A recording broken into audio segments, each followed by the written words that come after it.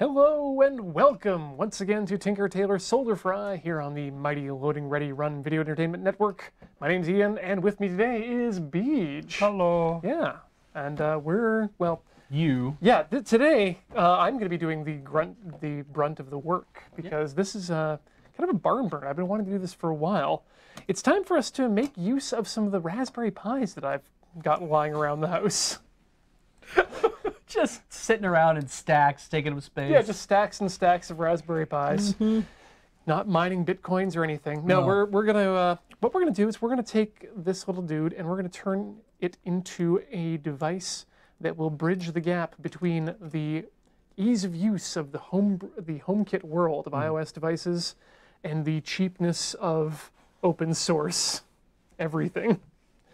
But we'll start with assembling this device. I want to actually just show this off because I really kind of like this. If we get a close-up shot from Heather here on the SD card. I hadn't realized until just a few minutes ago the delightfully low-tech solution that this SD card uses to tell when something's plugged in. Yeah.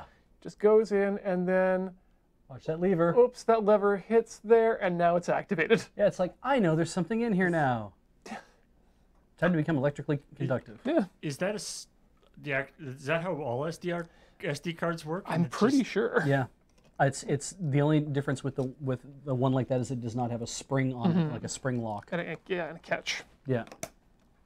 So let's just shove this into this case that I've purchased a long time ago to put it back. And now the Raspberry Pi is safely encased in plastic. Hooray. Good show, everybody. Let's go home. That's the end. What I'm not going to do is I'm not going to force you all through the process of downloading and installing Raspbian onto an SD card. I'll leave that as an exercise for you, the viewer at home. I'm pretty sure you can do that. Yeah, there are a few different methods. But Raspbian is the OS officially supported the OS that you're using. Yeah. Now, the next thing that we need to deal with is something I completely forgot, and that is running an Ethernet cable from Ethernet through to the Raspberry Pi box itself. Oh, otherwise we can't do things like update or access it. Or it'll look really good sitting there. Yeah. What version of Raspberry Pi is it? This is the Raspberry Pi Model B. So it's it's Raspberry Pi 1. Yes, 1 Model B. So it's not great, but we're going to be running it in a headless mode, so... Yeah, it's better than the A. Hopefully. In that I believe... Almost got there. What made these special was they doubled the amount of RAM in them. Yep. Otherwise, they're exactly the same, if I remember correctly. I've got a Wi-Fi USB thing attached. I'm going to unplug it now because these are a pain to configure. Sure. If they're not of the approved variety, and that one most definitely is not. So is the aim with this that it's going to end up being a wireless box in your house, or you're going to have it living off of a router? No, this I would normally just leave plugged in off of a router, just because for something like HomeKit, for something that's anything home automation based, you definitely want the connection to be as stable as possible. Oh, absolutely, yeah. And so, hence that. So let's boot her up and see. Oh, well, let's... One sec, that's not actually attached. Let's wait until it's attached, and then we'll boot it up and see if we can find out what IP address is on, because that's going to be the other fun thing to do. Yeah. In the meantime, let's break out some of the other materials we'll be using today. I can see you had the soldering iron out. Yes. So there's an intention to use this, yes. I'm sure. Today, what I'd like to do, if at all possible, if we can finish it up, is I would like to connect this small sawn-off switch, purchased off of Banggood, but other Chinese retailers are available. That will run you about $7 to $8, depending on what you're looking for. Maybe even less than that if you look around well. Neat. Normally, a plug for a HomeKit enabled device will run you in the range of $25 and up if you can find it on sale. Neato. Usually up. The other thing we'll be doing is connecting. Thank you, Paul. We'll be connecting some RGB and white LED strips Now you can do this with if you choose to, you can do this with Philips Hue. Right. Makes a set of LED strips, but those will run you into the hundreds of dollars for your Philips Hue. Everything you see here Yeah. is under $20, Not bad. which, yeah, for 5 meters of Light. controllable LEDs is pretty good, I think. Now, what's the use case? Is that going to be behind TV lighting? Is that going to be some sort of accent lighting? You can do whatever you like with it. I see, My okay. plan is, I was thinking of trying to make my own LED panels for streaming. Oh, cool. Okay. But then I thought, maybe if that doesn't work out, I like the way that the LEDs look behind the TVs here on sets, and so I might just do that myself as well at home. Is that the same LED system as we have behind the TVs, or is this a separate? No, this is a Wi-Fi controller box. it's the same kind of rope lighting and the access. Like, how does it? You're going to show us how Yeah, this all connects together. we'll get into obviously. it in terms of the software and as well. But Sure. Normally what this does is you download an app off of the App Store, which then sends unencrypted passwords and codes to an IIS server in China, which then sends the information back to this to control the information. Good. Not a good idea. We're going to deal with that when the time comes. Okay. Additionally, as well, just because I'm feeling saucy today, if we've got time, I want to try installing this temperature and humidity sensor into this plug, which is apparently a thing you can do. That's rad. Yeah. Okay. All right. Let's get started by booting up this Raspberry Pi, Move the things away that you're not going to need for the Yeah. time being. Then. Okay. and let's. There's the USB port. It's on the back. Yeah. Yeah. Which is the back. Yeah. The back is the part that has the SD card. I only say that because that's what I decided the back was. Okay. Well, it's lights are flashing. Hey, we got some flashing going on here. It's good. Boom. Okay. All the lights have. Burp, burp, burp, burp, burp, burp, burp, burp, burp. There we go. Yeah, the little indicator lights have begun to flash. Therefore, we know that it's booting. If there was only one light and it was red, that would mean that something would have been wrong. But having the disk access light, the network access light, and other lights Yep. generally means it's good. It's funny because on the original Pi they gave you I think like 4 or 5 lights to deal with, and then they hooked up. They ended up using an RJ45 port. That's the Ethernet port. They ended up using one that actually had the 2 flickering lights on the port, so they could take them off of the main board. They just ended up using the ones that are already integrated into the thing. But then that makes it hard when you're looking online to try to find information about stuff, because they're like, oh well, you need to. Is your light green? What I'm light? sorry. Which light? Which light is green? It's like, well, the light that's in the sequence is like, because it's not all the same anymore. Did you think your mic is just rubbing against the inside of your shirt? That sounds just like me.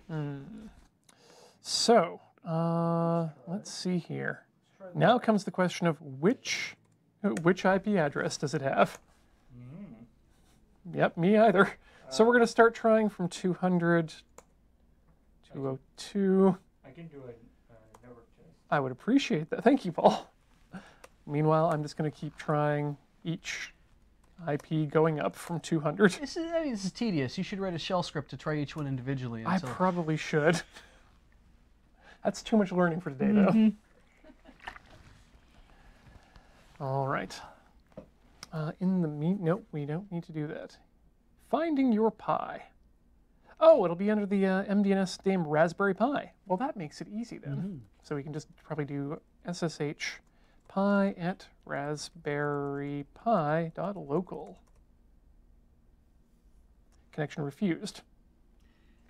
Okay, so when you formatted this card, is this a fresh format? It is. Okay, did you put a text file that is called SSH at the root of the card? No, I If didn't. you do that, it automatically enables SSH now. Oh, It's the that's coolest damn thing. Well, then let's do that. Yeah, because what you used to have to do is... Well, I'm glad I have you on this. Yeah, I know, because I did this just recently with my Pi at home, and older versions you had to hook up HDMI and hook up a keyboard and then boot into it, and then you had to go through the whole setup process on the Pi that way. And people were like, but we want SSH. Like, well, we're not going to enable it by default. That's insane.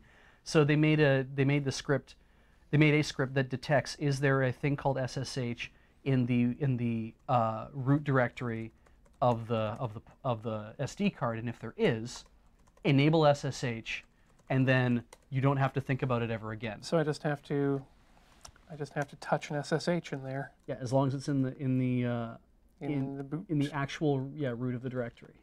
That's Yeah, then you probably should be fine at that point. Let's give it a try, because that might have been the problem. Yeah, I hope so. Well, if SSH was refused, that means that we got the correct IP address. Yeah, that it's running, but it's one of those things where it's like you can't connect to me because Yeah. I'm not.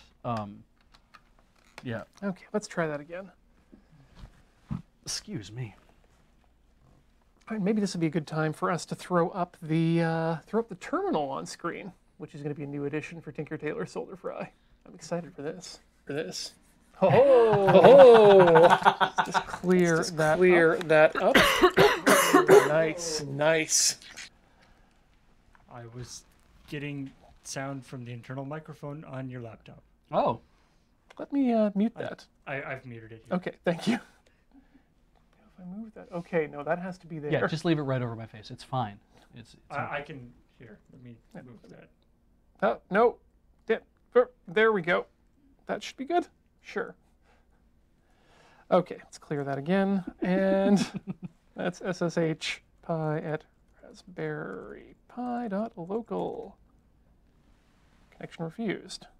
Does it have to be a text file? Yeah, it's literally just a file. It Okay. just has to be called SSH. Just a file. Yeah, and it shouldn't be called anything else. So the little, I just have a little network, whatever, mapping program here. It doesn't see anything called Raspberry Pi. It does see some stuff that it doesn't know what they are, though, which I guess is one of those things is probably the Pi. Well, could be, yeah. SSH, 0 bytes. That's perfect. That's all you need there. Okay. And then when it boots, that's the boot partition. That's fine. That's what's supposed to be there. Yep. What's in this command line? Oh, configure.txt. That might. SSH is not in there. Okay. Well then. And this is the most recent Yeah. image you could get. Yeah. Then why wouldn't it start? Let's try one more time, and if that doesn't work, we have plenty of HDMI devices in here that we can use to make this easy on ourselves. Yeah, that's fine.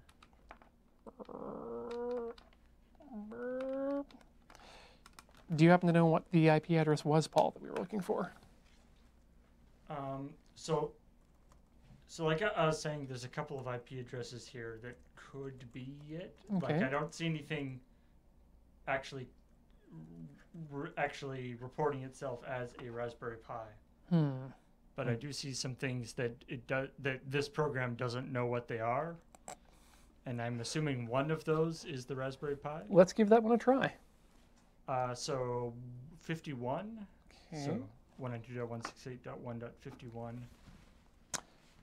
Well, I can. Oh. Okay. Does not appear to be the one. But it is something that has SSH. Yep. Interesting. Okay, let's I not wonder do what that. that is. Okay, so it's not 51. Meanwhile, like the traffic lights outside are flickering on and off. Why are they on our network? 53. 53. Grind. So this, I'm guessing, doesn't accept SSH, given No. that it's so long. Okay. I mean, if it's 51, Sorry, Tube Alloy in the chat says the SSH file is deleted each time you start. so if it didn't get deleted, that means it didn't see it. Yeah. Maybe I'm supposed to make an actual text file and not just a I file. I swear it's supposed to just be called like SSH, and it can be 0 bytes. It doesn't have to have anything in it. Like you have the headless enable thing right up right now. So. Yeah. So there we go.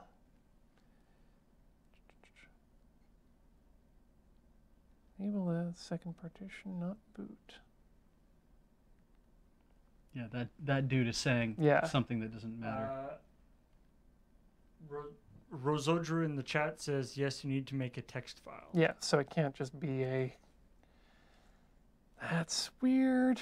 CD/volumes/boot. Well, why is there nothing in there?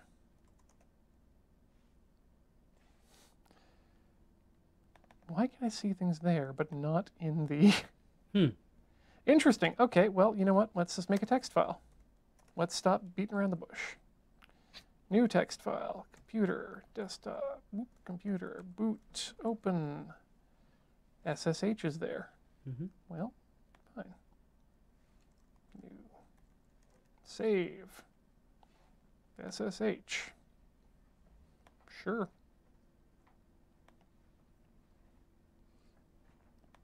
And let's just delete that one. For headless setup, SSH can be enabled by placing a file named SSH without any extension onto the boot partition of the SD card. When the Pi boots, it will look for the SSH file. If it is found, SSH is enabled and the file is deleted. The contents of the file do not matter. It could contain text or nothing at all. Okay, well that seems good. I just want to make sure there's let's remove that RTF extension. But we've been doing this. See, this is why I didn't want to make you guys work with this. Let's try that again. Okay. So did you reboot the Pi? The Pi is currently powered down. The boot file or the SSH file is now a text file for whatever that matters. But it doesn't have a file extension. That's right. Yeah. It is just called SSH, which is created in a text. I mean, Touch should have done it. Exactly, Touch, but who knows what guess we'll wizardry they're going with. And we don't have any other Pis in the place that are hooked up and running that would have stolen Raspberry Pi.local, I don't think. Stretch. Raspberry Pi stretch. SSH enable.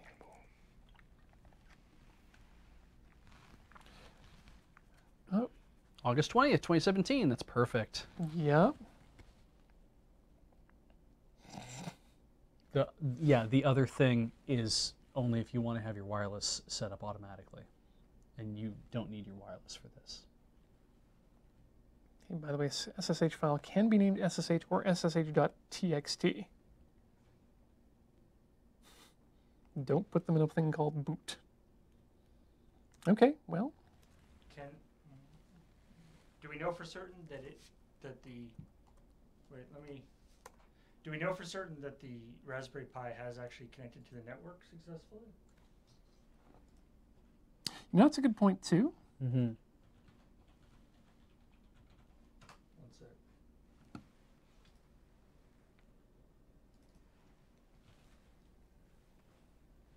Because it's brand new. So all of the password stuff would be normal. All of the DHCP stuff would be running. Do you want me to hide your... Yeah, I think we can hide that for now. You know what? Let's... Do we still have that HDMI cable? Yes, we do. I can grab that from here. Oop. We just straight up run it into a TV and see what's going on? Why not? Oop, nope, that appears to be for something else. Oh yeah, sorry, I took that HDMI cable away. My apologies, Paul.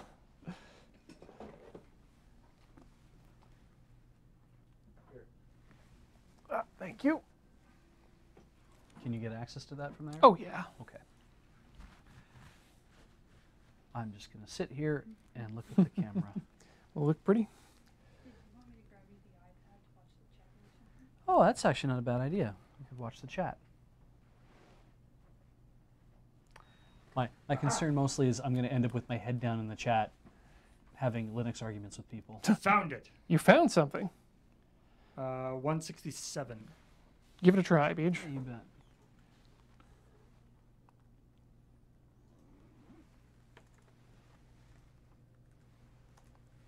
Nope. Connection refused. Okay, I'm wondering if there's some other setup that needs to be done here. Yeah, I had a problem with my Pi one time where it would sit and sit and sit and sit and sit and sit for like at least 3 minutes, and something eventually would time out, and then I could log into it every time I rebooted it. That was the worst. So when the SD card died, and I had to go buy a new one. It was a blessing in disguise because I actually got to start everything from scratch and make everything work with systemd, which was amazing. So much nicer to use new modern systems. I mean, I don't have a thing against sysv at all, but sysv. Yeah, sysv init. What the hell? That's sysv init.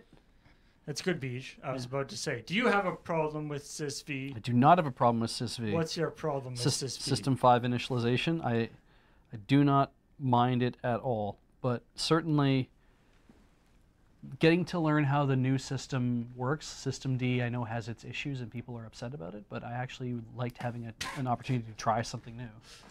Okay. Did it literally just not show anything, or? Well, the input button doesn't work, but the power button certainly does. You turned on that computer, or that TV. Okay. You also turned off the preview TV. Oh, hey, look at that. You affected every TV other than the Wow. one you were working on. Okay. Someone needs to design a system where televisions have different remotes. I think they're called different TVs. All right. We let's should try just got a this whole again. bunch of different TVs for this room. That would have made it really easily. I like cassette player says make a Raspberry Pi to control the TV now. Well, we actually have a Raspberry Pi that does control one of our TVs. That TV became broken. Mm-hmm. The Raspberry Pi, as far as we know, was not Involved. involved in that. No. You don't know that. Not unless somebody threw it at the screen, because that screen has a big crack in it.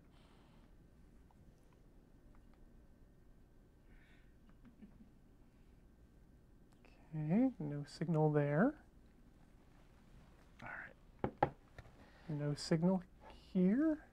I want to make everybody's text bigger. I don't think it does. No, it doesn't. Oh well. Is the cable plugged in the right way? The HDMI cable. Plug in the HDMI cable. Oh yeah, is it directional? It's a directional cable. Oh, is it? Yeah. Is it plugged in the right way? Does that end say source? No, it doesn't. Why does that have? Why is that a thing? Active cables are a recent thing apparently, so that you can run long distances. Oh God, This isn't even a long cable. Why do I feel old now? You know those monoprice red mirror cables? That's just directional apparently. That's Okay. that's a monoprice red mirror cable. Yeah. Oh yeah. Do you know those monoprice red mirror cables? That's what that is. Whoa, is it? Why? They have that USB thing where you always do it the wrong way around the first time. Yeah. Okay, let's try rebooting it this again for the 5th time. That doesn't hurt it. No, it doesn't. It's not a shitty cable. It's a really good Yeah, cable. there we actually. go. Love. That's okay. That's what's supposed to happen. All right. So The fact that it's a active cable means that it is quite thin. It is an extremely thin cable, even though it is even though it is relatively long, as That's cables why. as HDMI cables go. I mean, that's doing its job. That's pretty good.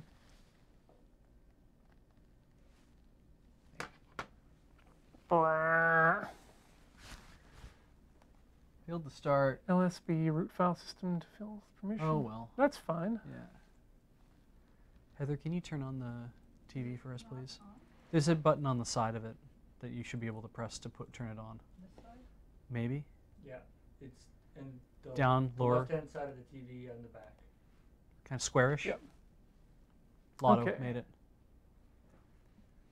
Should it be on HDMI 3? I mean, that I don't know. Yes, it Okay. should be. It is showing nothing. That is probably because.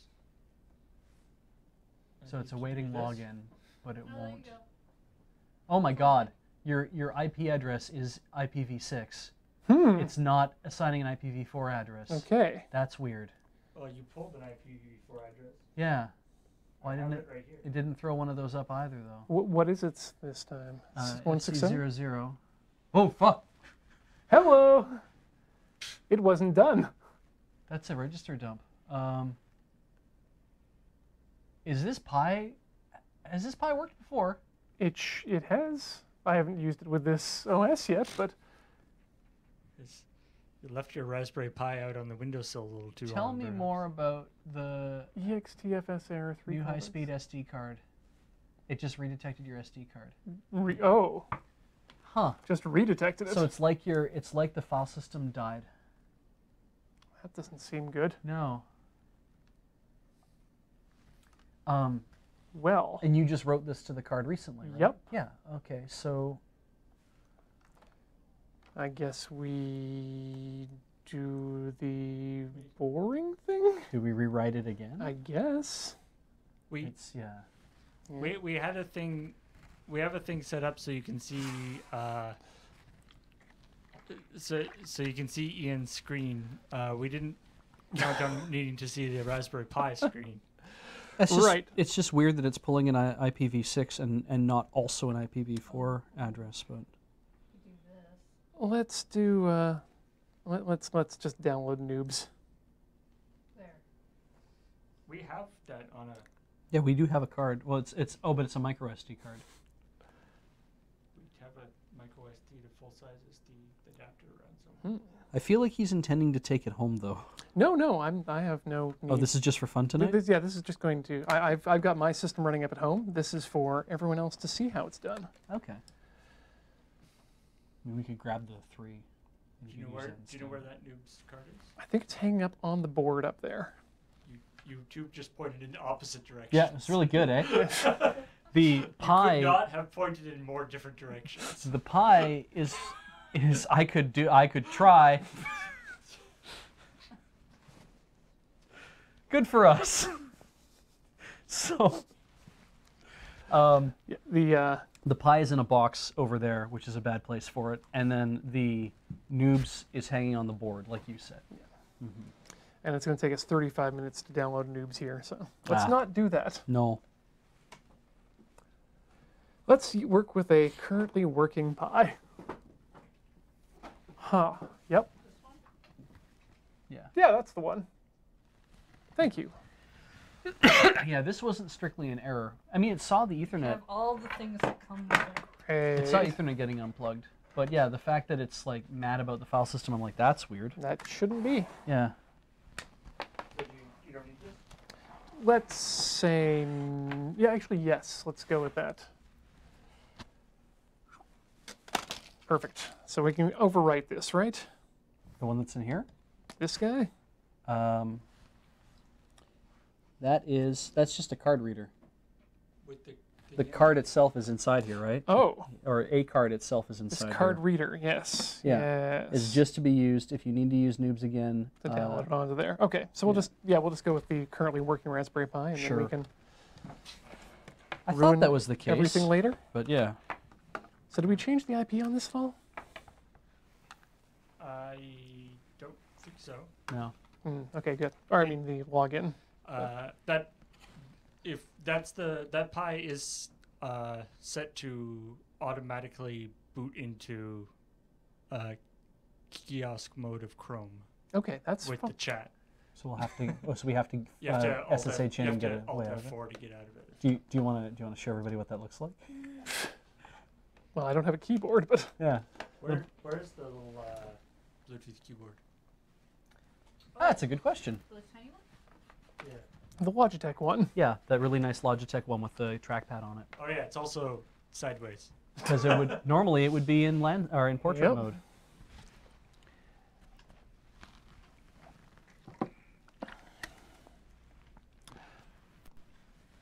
Yeah, this was a clever little thing that We tried doing. yeah. Okay, I think so Paul there we put go. that together. And Here's Chrome. SSH Pi at Raspbian. Wait, no, Raspberry Pi Yeah, Raspberry Pi .local, right? dot local. Connection refused. Oh, there it goes. I mean, did we just not enable SSH on this as well? I'll bet we didn't. Do you want to? Because, well, we kind of have to. I mean, but we, We didn't don't ha- have- we we kinda- didn't have to previously, but we kind of have to now. Yeah. Okay. Do you want to use a card reader for that? I mean, That's what it's I for. don't have another option, do I? No. Sweet. That worked. Great. Okay. We're 45 minutes in, and finally we've gotten to the point where we can. Start doing something. Yeah, boy. Don't know if it's spring-loaded. It doesn't feel like it is. Well, you saw for a second there. You guys saw the chat. We need some It was hemostats. sideways. Is that the Desert Bus chat client? It is. Well, it is. It's After a fashion. It's the same. It's actually just Chrome, but it is Chrome with a custom style sheet and JavaScript stuff installed on it to make it run, to get that out. to make it Something, big and yeah. easy to read Do you and have some pliers simplified. out? Oh, hold on. It's coming. But it is the same system that we use. There we for, go. Oh, got it. Desert Bus. Yeah. You had to do some pretty special stuff to get that to run properly, Paul, is my understanding. Because you had to make it run in the reverse order. It was all... Yeah, so I mean, one of the things I think we talked about this during Desert Bus, but yeah, one of the things that we have, like, so that's like the idea is that that's a chat that's going that we can watch, and because the camera is above the chat, like usually we have the chat like sitting on the ground, and then the camera is above the chat. We want to have new items in the chat appear at the top instead of the bottom, so that people aren't always looking at the bottom of the thing. Yeah. Otherwise, because then you're looking closer to where the camera is. Mm-hmm. And so I had to reverse it to make it so that the chat goes from top to bottom instead of bottom to top. And there's probably fancier ways of doing it than what I did, or more efficient ways of doing it, certainly. But what I did is I'm taking the actual Twitch chat. Again, you could be running the chat in IRC or something like that, which we have done in previous years for Desert Bus. But the nice thing about running the actual Twitch chat and then modifying it is you get all your emotes and all your other stuff like that for free. Yeah. Which is kind of nice. Yeah. So in order to make it run backwards, though, what I did is I told the entire chat to be rotated 180 degrees so that everything would be upside down. Right. And then I said, every individual line, rotate yourself another 180 degrees to go back up straight again. So you'll flow in the right order. So that way it goes from top to bottom, but they're all still actually upright. Yeah. Victory! It finally We're worked. in. We're in. Great. So you have successfully SSH. Yes, we have successfully SSH'd. We can now put this back. To that. Can I? Should I pop up your terminal again? Yeah, let's do that. This is a security risk. Okay, we're in. All right. So at this point, we'll now want to enable some stuff. We've enabled SSH. Next up, we need to install Node, I believe. I kind of just want to borrow your other Pi and just dick around on it. Get a monitor and keyboard and just fuck around for a If while. you think you can. Do you remember if this is Jesse or not? It should... This is Jesse. Okay. Yeah, and I know that because when we got it and we installed it, it was 2 days after this is when they released the stretch thing. And I was like, please give this back to me so I can put stretch on it so we can have it like better. And it's like, we've already set everything up. And I'm like, well, I don't want to screw around with anything we've already set up. That would be ideal if we didn't. So.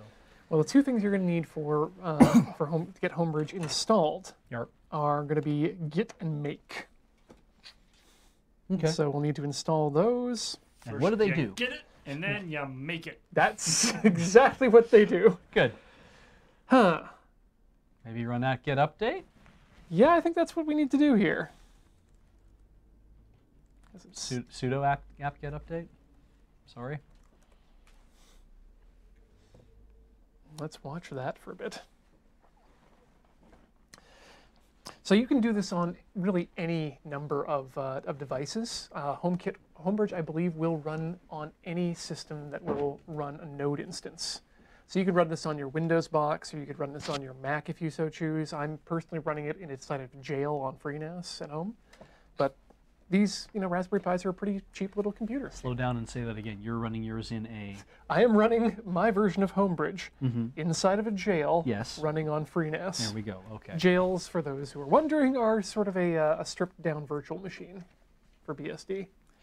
It's just sitting in there. It's got its little tin cup They do that across the bars. referred to as chroot jails as a way of creating a new root, a new root level, like a slash level tree, and you can run something under there thinking that it belongs to another system, but it actually is all its own system. Yeah. And it's like, no, but you're still running underneath Linux. You just can't affect my other Linux or my other BSD. You got to give. It's got its own set of users, its own set of permissions. It's a fascinating way to do really- a virtual machine, I think. Yeah, really kind of cool. Anyway, we're there. Nice. For older versions, we need C++ 14, which we don't, thank goodness. Now let's install Node. Boop, boop.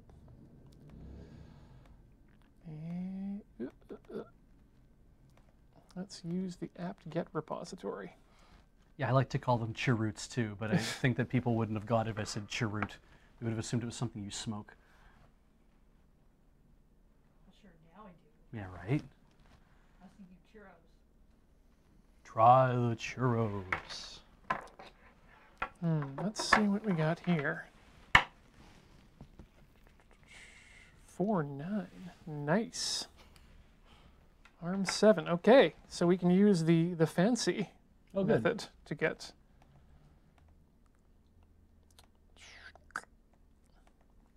Not going to type that in, that's too long. And now we wait a short time. Alrighty. While we're waiting, we should probably, let's examine the switch first. Okay. So we can show this bad boy off. This was Yes. that was real cool, actually. Thank you. It was like you went down, but it came out the top. So this is the Sonoff, I like calling it a Sonoff. Yeah, yeah. It's like a shotgun. Switch, Wi-Fi enabled. You can also push the button here to switch it on and off. But what it is it's a bare wire 10 amp switch. You screw your wires in there for in and there for out. Okay. What it looks like on the inside Is is this. a little bit of magic. Yeah, there's not much to these things here. But I do want to point out to the people at home the lovely, lovely job of soldering those leads. That to me explains exactly why this is only rated for 10 amps. Christ. Yeah. It's kind of insane. All right. Okay, hold on. I need to get the Node.js installing here. Wow.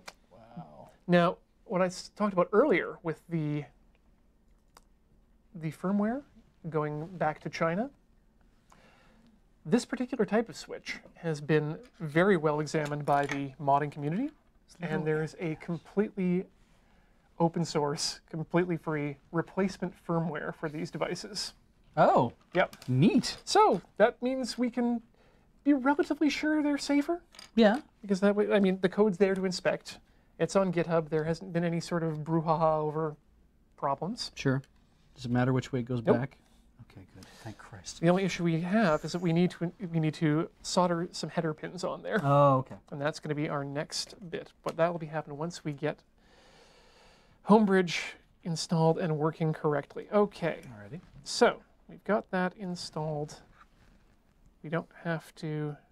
We do want also a couple other libraries. The libavahi compat libdns and dssd dev. So Vahi is it's the Bonjour. Yeah. If you're familiar with Macs, Or that's what it is. zeroconf. Yeah. If you're familiar with other things. So we'll install Bonjour. that as well. Sorry, Vahi? Avahi. Avahi. Avahi. Yeah. Avahi. Avahi. And I will post the links to the instructions I followed in the past, as well as the links to where you can purchase these devices in the forums. So get ready for that later. Okay. Just it's a great, like, computer opaque computer jargon thing where it's like, so yeah, you want Avahi, and you know, if you don't know what that is, it's basically just bonjour Yes. or ZeroConf. You'll figure it out. Yeah. I like that. It's like none of those were Words. English words.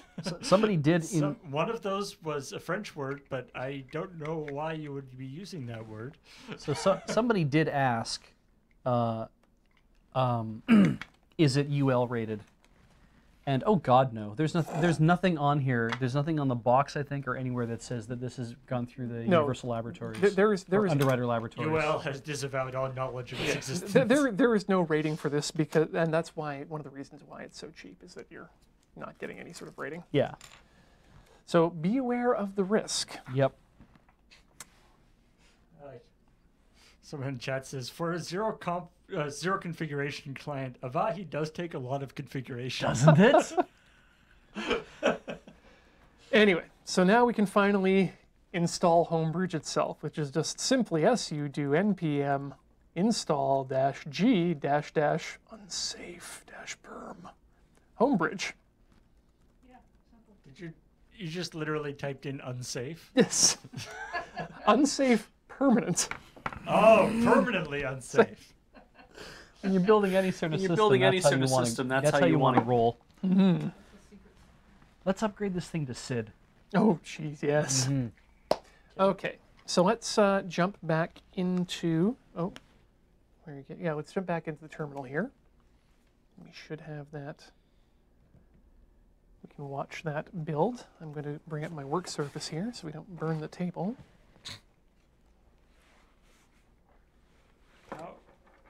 How much processor power is this going to take? For the soldering, not for the. Not for that, because we need to install the header pins. And we can do that while this is currently building. All right, let's go back to Trello and bring up our information on the Sonoff. There are actually a number of competing firmwares and methods of integrating these particular types of switches. Mm-hmm. But I'm chosen this particular one by Arenst on GitHub. So shout out to you, RNs. Yeah. Pew. So I need to connect to the correct one. So there's 5 exposed pins, but only one of them is not required. That's good. You got a 4 to 5 chance of getting this right. Yeah.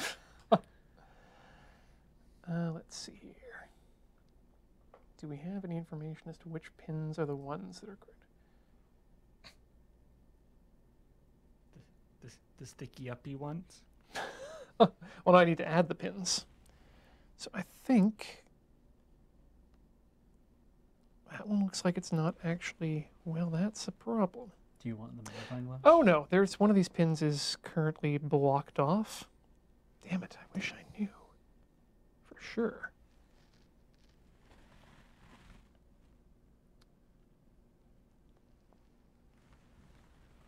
Let's see here. Motor clockwise, anti-clockwise. Like, you must have a picture of what's been already soldered down. Mhm. Yes, right? You'd think so. Excuse me. I really need to get a cough candy or something. Okay, let's see what this is here. You know what? We can... U4. I'll bet is the... Please check the specific module. Oh, the specific module pages. Great. The Raspberry Pi appears to be done, Great. although there are a few warnings there at the end. Yeah. And no description. That's actually exactly where we need to be for that. Okay. And now... You currently have no license. There's a 6 to 8 week waiting period. Yep.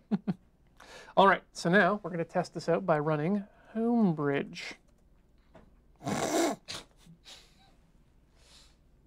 right. So Okay. test, Oop. let's say not a huge success.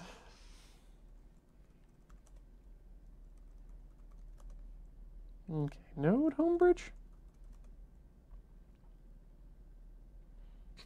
Can't find. Okay, let's just attempt restarting it here first. Because that may be good. Let's do shutdown -R now. Now. And we'll wait for that to come back up while I find out which pins. Aha, there we go. 4 serial pins, 3v3, RX, TX, and ground are available in the middle of the PCB right next to the onboard button. New versions have 5 pins below the button. Ignore the pin furthest away from the button. Aha! What is that pin for? They don't say. I believe that is the mystery pin. Though the square pin right next to the button is the 3.3 volt line. So that's important to know. I just wonder, it's like, on newer models, there might be 5 pins. Whatever you do, do not touch the fifth pin. Even when it's plugged in, even when it's not. Even when it's not. What? Why? What does it do? I can't tell you. Unfortunately, no one can know what the 5th pin does. Don't you mean it can't be told? No, no one can know. All those who have seen the 5th pin have gone insane. There we go. There's the solder. Okay, I think we should be back up by now. Yep. When in doubt, restart. Interesting. Okay. Does it tab complete if you type in home? No, it does not. Okay, so it's not. Either it's not installed under that name, or it's not found in a directory. It's not found in path. So if it's not found in path, where does it normally install to? Was this a Python program? It's a node. It's just okay. Oh, it's from like node.js, that kind of thing. Yep. Interesting. Okay, hold up. You did. This was a global install, right? -G, right? Yeah. Yep. Let's check. sudo npm install dash. No, I did not do a global install. That's why. Ah. Yeah, so let's do that instead. So you just installed it in whatever directory you were at that point. Apparently. We'll do it right this time.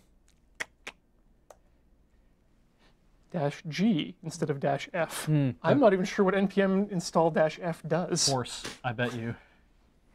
Do it regardless. Yeah. The keys are like right next to each other. Yep. You did an unsafe force. That seems fine.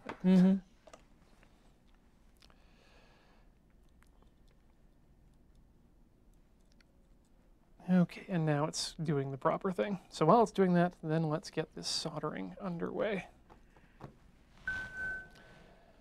And then when we're done that, it might be time for us to take a short break. Okay.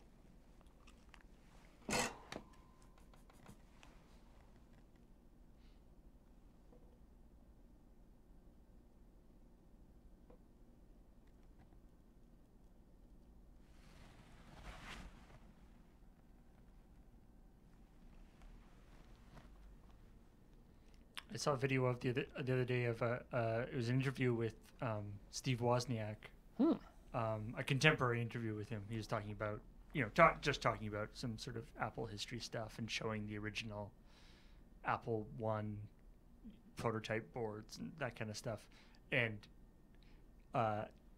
took a few minutes out of the interview to do a little soldering, and stuck it in his mouth, did the whole thing like that. And you know what? If it's good enough for Steve Wozniak, Good enough for me. There we go. That's it. So let's just have a look here and make sure that that's running properly.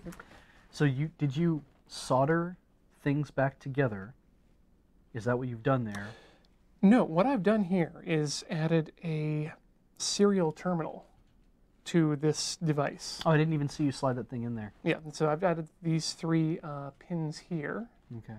Not sure if those are visible to anyone, but Let me. yeah, there we go. So I've added these 4 pins, Mm-hmm. 3.3 volt, something else ground. Transmit, receiving, Yeah, ground. Yeah. exactly. And don't get it on the 5th pin Yep. because that wouldn't have meant anything. That's the mystery pin. Right. So those are what's going to allow me to add the new firmware to this device. Cool. And that's all done through just a ribbon cable. Yep. Plug Thankfully. The thing in. Neat. Yeah, so let's get that ready to go for when we want to return. This is brand new. I've never actually used one of these before. Ah.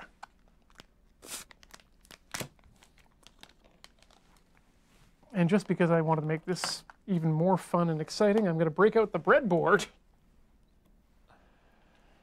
Okay. You know what? I don't think I have the right connectors, or maybe I do.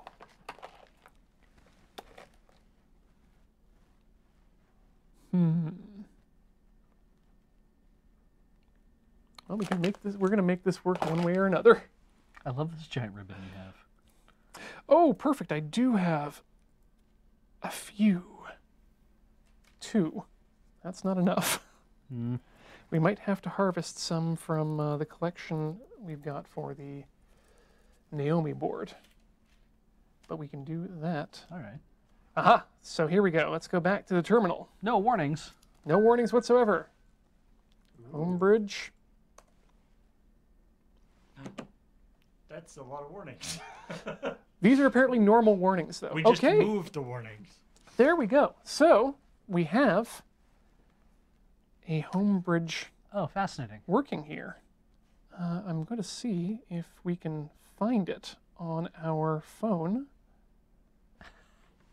Right, so the warnings specifically are saying that Node.js is using the Apple Bonjour compatibility layer of Avahi, and it doesn't like that. So it warns you twice, saying, please fix this program so it uses the native API. No! But if you go use the native API, either that's a superset of wherever Bonjour fits in, or it just avoids the Bonjour stuff altogether, which is what you want because it's all HomeKit, which is an Apple thing. So you don't want to change any of this. Very confusing. Yeah, okay. Also, my phone's locked up, so this is just a... I'm serious. This is not... That's so weird. This is a bad day. Bad check. It's going to take a great screenshot. Yep. Okay. Okay, there we go. That's down. God. Let's boot this up. You know what? It was like on the last Friday. It was like that for me. Take that break right now? Let's or? take that break. All right. We'll come back with things working. Well, we'll come back in a few minutes, and hopefully Things will might work. things might work. Let's not say everything will be working. Yeah, let's not make promises we can't keep. If that's all it took, then yeah. Anyway, we're back in just a few minutes. Don't go away. Welcome back. Beej has a big monitor now. Woo! He's having fun. Can you like tilt the monitor? It's kind of blocking your face. At all. There we go. I could just slide over also. That'll do it. All right. He's So- just playing Super Nintendo in the corner now. Yeah. I'm trying to set this thing up for what you normally use Raspberry Pis for, which is as tiny little Super Nintendos. Oh, this is not good. So we're going to try adding a home here. Let's call it Moonbase. And save. That seems done. Is this gonna take control of all our lights? It shouldn't, hopefully. By force. So what happens when you add a home? The Apple program allows you to add accessories using the HomeKit code, which scans the base at the bottom. We found out that actually it's the same font that's used on Apple's scratch-off cards for payment. Oh, cool. The iTunes cards, Okay. which uses a special font. But you have the option to don't have a code to scan, enter it manually. And if we go back to the terminal, that's what this little guy here is all about. That's the code that you scan to make this HomeBridge working properly. So we'll enter it now. That is 031455154. And now we have the ability to add accessories to our home, but we don't have any accessories listed yet in the Raspberry Pi. So we'll need to do some editing of the config.json first to get that working. So the Raspberry Pi would be reporting to the HomeKit what is available. Correct. So, but the Raspberry Pi doesn't know what's available. Correct, which means we should probably move on to the Wi-Fi controller, I think, because that's going to be the goal of tonight, is to get that up and running. So this is said Wi-Fi controller. This is uncharted territory for me too, which is going to be exciting. Yeah, it wants between 12 volts and 24 volts of DC power. Again, based on these screw terminals here. So that's going to be a fun one, trying to get that into there. Based on whichever ones you happen to screw into, it's like, that should be like, what, 16 volts? Sure. Well, keep in mind, you're going to want to choose your voltage that you input based on what the voltage of your LEDs are. Okay. These ones, if I look on the thing here, are rated for DC 12 volts. Oh, it's written in black and white right Yep, there. right on the label. And so the idea is Actually, you have to. So the idea here is that you're trying to get. right there. Upside down, though. That's there we better. go. Is that every 3? Near the copper line, the 3. Yeah. But it's like, is every 3 lights? Another 12 volts? No. But is the idea with that strip though is that you can break it on any of the 3 light chunks? That's exactly right. So, I mean, the maximum length that these things can be is 5 meters Yeah. because of the fact that they're wired in series. Right. But you can break them apart every 3 lights at any of these points. And because these are actual contacts, you can buy right angle joins to stick them together. You can Right. solder them if you preferred, or you can just leave them as is. I chose the non-waterproof version, which means mine don't have a coating. Here at the office, we have a bunch that are covered in a sort of a silicone caulk that means they're waterproof, so they could be used for an outdoor application. Or if things get messy here. Yeah. It also means that they don't stick very well to things. That's true. So, first up, we need to get this thing up and running, I believe. So let me bring up my own instructions, because I don't know what I'm doing. All right. So these use a package for HomeBridge called Magic Home. Because this, while it's not branded as Magic Home, the person who wrote the plugin bought his as a Magic Home device. B just found a very interesting error.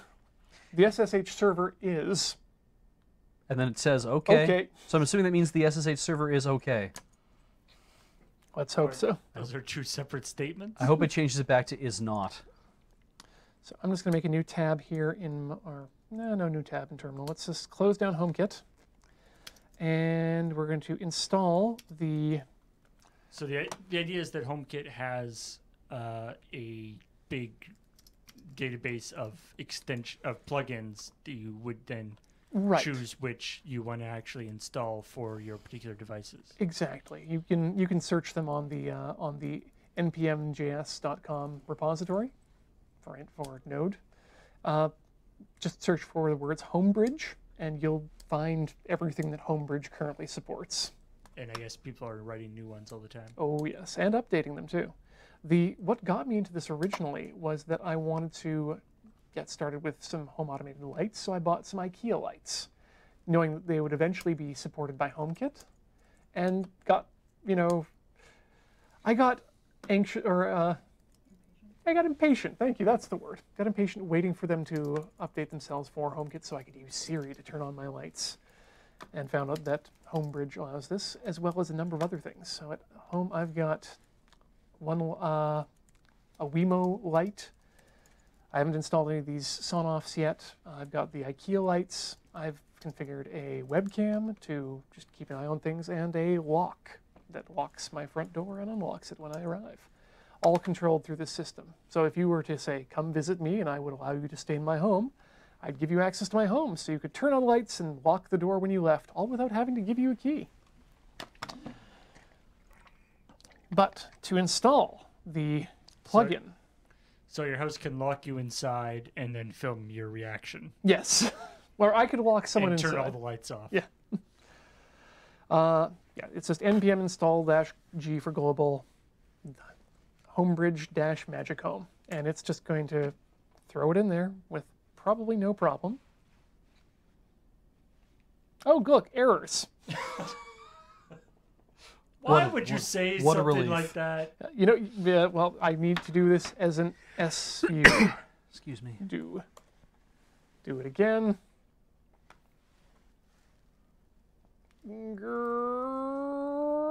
Animals. That looks much better. Okay. Aren't those still a bunch of errors? Oh, no, No, these are errors from the previous test. So now comes the hard part, and let's cyberduck. Let's cyberduck. Is that what the kids are calling it these days? Indeed. Let's bring up the full screen on the computer here, and we'll skip. No, will remind me later for the next version of cyberduck. Let's make a new connection. Let's open a new connection and close this up so I don't have as many of my other things visible. And we're going to go as an SSH connection to Raspberry Pi.local, username Pi, password Raspberry. You can, of course, fix these for your own.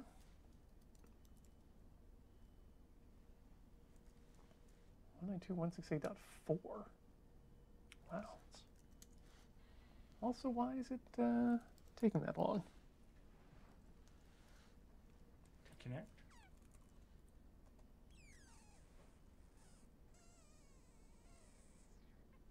Let's check the IP address of the actual. Ah, I don't know why, but it's trying to connect to a different Raspberry Pi. Oh, is it trying to connect to the one that Beej is messing with? Oh, that could be it. It better not. I'm not on the network. 92.168. I said no. Can sense it. Can sense the others. Okay. No. Stop. Try again.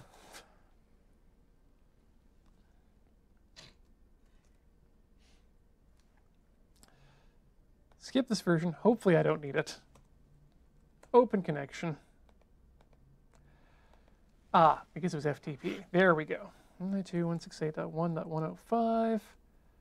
Pi Raspberry.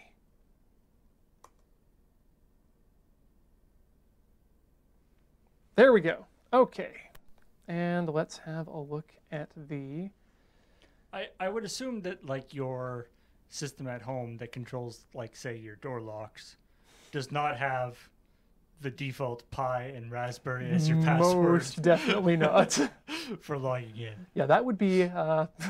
also, the firewall doesn't allow access to my HomeBridge by itself. Ah, okay. So you can configure HomeBridge and HomeKit to be accessible remotely, but in order to do that, you need either an Apple TV or a iPad running iOS 11 or higher.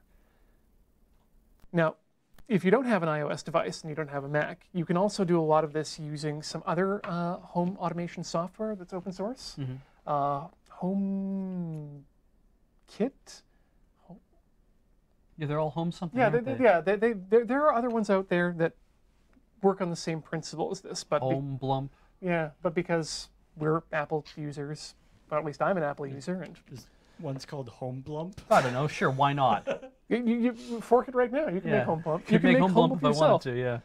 Okay, Home right down stuck. here we got HomeBridge, and so what we don't have right now is a config.json, which I believe lives right at the root here. So we need to.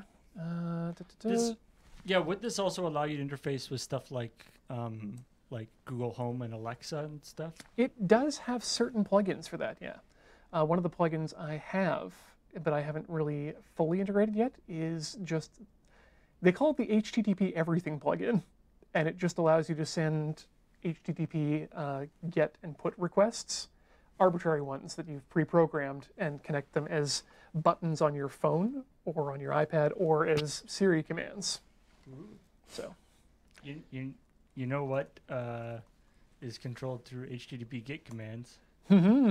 this very overlay, The overlay. so that might become useful. So we've created our config.json, and I'm going to use Sublime Text JSON. to edit it because it has some nice highlighting, and I like highlighting. We need to add an accessories to our list here. And I think we might need to add something else. We might actually need to add a hub, if I'm remembering correctly. Where we go here? Installation. Yes, we need to start with, or is an accessory by itself? Ah, hello. All right, so we've added the accessory. Let's save our config.json file, and let's try launching HomeBridge again. Let's see how it complains. Okay, it's complained. There was a problem reading your config.json file. Please try pasting your config.json here to have a look at it. Oh, that's a website. I was like, paste it into your terminal? What? Yeah. That doesn't make any sense. Oh, they just want you to lint it.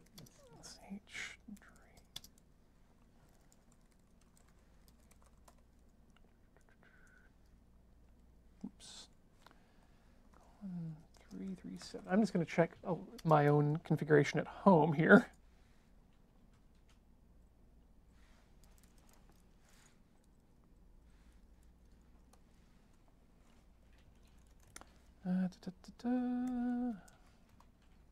P. Where on earth?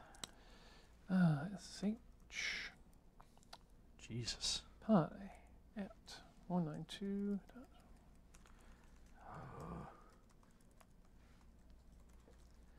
It's been a while since I've done this, so bear with me for just a moment. Okay, and cd.homebridge and cat my config.json. So now I wonder if Siri, because you can make, there's systems now where you can actually add new commands to Siri, right? Yes. So I'm just trying to think in terms of integration between the overlay and this thing. Theoretically, could one set up a system where they could go, pew, pew, pew, pew, and that would activate the thing that actually plays an air horn noise? Ooh, that would be interesting. Hey Siri, bow, bow, bow. I'm sorry, I didn't understand that. Would you like to Google search for bow, bow, bow, bow? Bow. Bow. Okay, I think that's correct.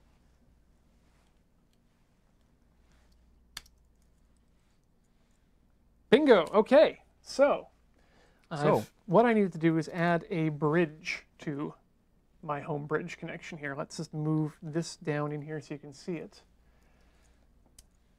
And so we've added, this is the username, this is the port, this is the pin. You can see that because this isn't going to stay this way for long. And then we add our accessory named Magic Home LED strip. We don't know what the IP address of it is yet, and we don't. And I do know what type of LED strips I've got too. They are red, green, blue, and white. So that needs to be, And also white? yeah, singular white. That's the difference. There is RGB lights, RGBW lights, and then RGBWW. The WW being cool white and natural white. And rgbwww.lights.com. Yeah. So what we need to do next is get some power into this little person here. And for that, I have brought along a power adapter somewhere around here. Here we are. Now, these don't these don't come with their own power adapters. I forgot mine, and so I borrowed one from Corey. Hi, Corey. Is it just like a USB power thing, or what? No, it's actually it's a barrel plugged one, and just like the barrel plugs that we got here at the office to power our LEDs, I'm going to need one of these guys to turn that into just standard wires. So the internal is going to be. That's interesting. I need to find out which one is negative and positive on this thing, because on this, negative is the inside and positive is the outside of the barrel. So let's just, where are you? There you are. I learned something interesting today. What did you learn, Beach? Apparently, as of 2015, you know how you can go sudo shutdown -r now? Yeah? If you go sudo shutdown -r capital F now, it forces a FISC on every volume when it restarts. Oh, yeah. That's kind of useful. It's kind of very useful. Yeah. The FISCing is like a scan disk or a check disk. I have always referred to it as F-disk. Yeah. Oh yeah, no. FSCK, FISC. It's so much more fun to refer to it as To fisking. go fisking yourself, yeah.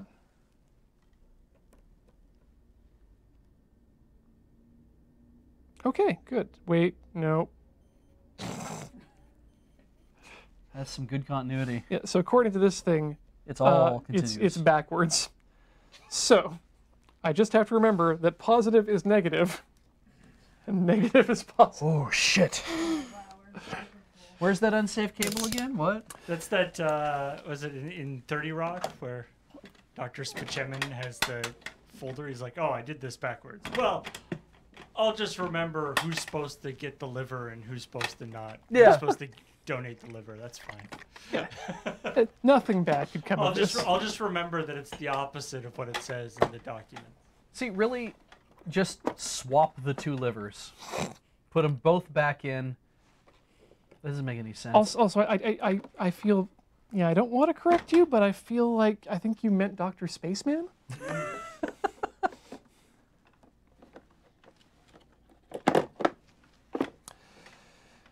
So if what I'm going to do is I'm just going to add my wires right now, and I'm going to use color coding to remind me which is which. Black this time is negative. It's like you're pulling out licorice. It is a little bit like that. In that most people probably would not like the taste of this wiring. Okay. Wires go in. Happiness in the form of electricity comes out.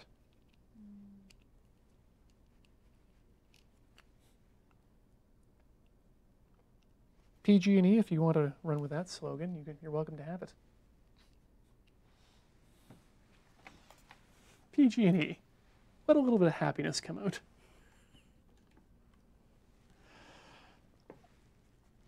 You know what? I'm going to actually untangle this cord. That's horrifying. What did we do to this? What did it do to deserve this knot? Okay, that's better. And then just a small knot here. Okay, I think I can at least unplug the... That's actually a good point. I'm assuming with a fancy internet lock or a smart lock, there's some sort of backup system if the power goes out or something. Yes, the fancy internet lock that I personally own, we'll need to power down that Raspberry Pi for a moment. Has a key? Yes, it attaches to the back of the lock so that you can still just use the key normally. It's like it comes with a large hammer. It's the backup system. All right, let's test this to make sure that we're getting the right voltage right now. There we go. Black is black. Want my baby back. It's gray, since you went away. Oh no, what can I do? 'Cause I'm getting 12.16 volts. Also, I'm blue. Okay, good. And that's true. If it's if Star Trek has taught me anything, when your door loses power, it just automatically unlocks. Yeah. You gotta work on. Yeah, you gotta watch that. Including the airlocks. Yeah. That seems like a poor. I mean, I don't know. Like, if you're trapped in a room and all the power goes out, I wouldn't want to continue being trapped in that room. I'd like to be able to get out. I wouldn't want to be trapped in the Right. power was still on. Well, That's fair too. you need to engage the ethical constraints, I guess. Oh God, yes. I have an argument with the computer about letting me out of the brig. I love that moment. That was really just kind of amazing.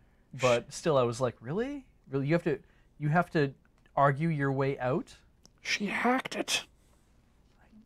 She out-logicked the computer? Well, she didn't out-logic it. She just basically said, hey, wouldn't you think I should get out? And it's like, well, no, it'll kill you. And it's like, It's verbal hacking. yeah, but shouldn't you let me out anyway? I'm going to die. Okay, so this supposedly has power, but apparently it doesn't.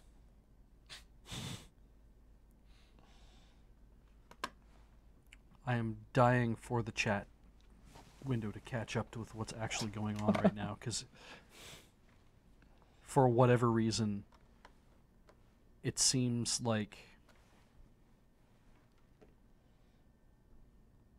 It seems like it just stops.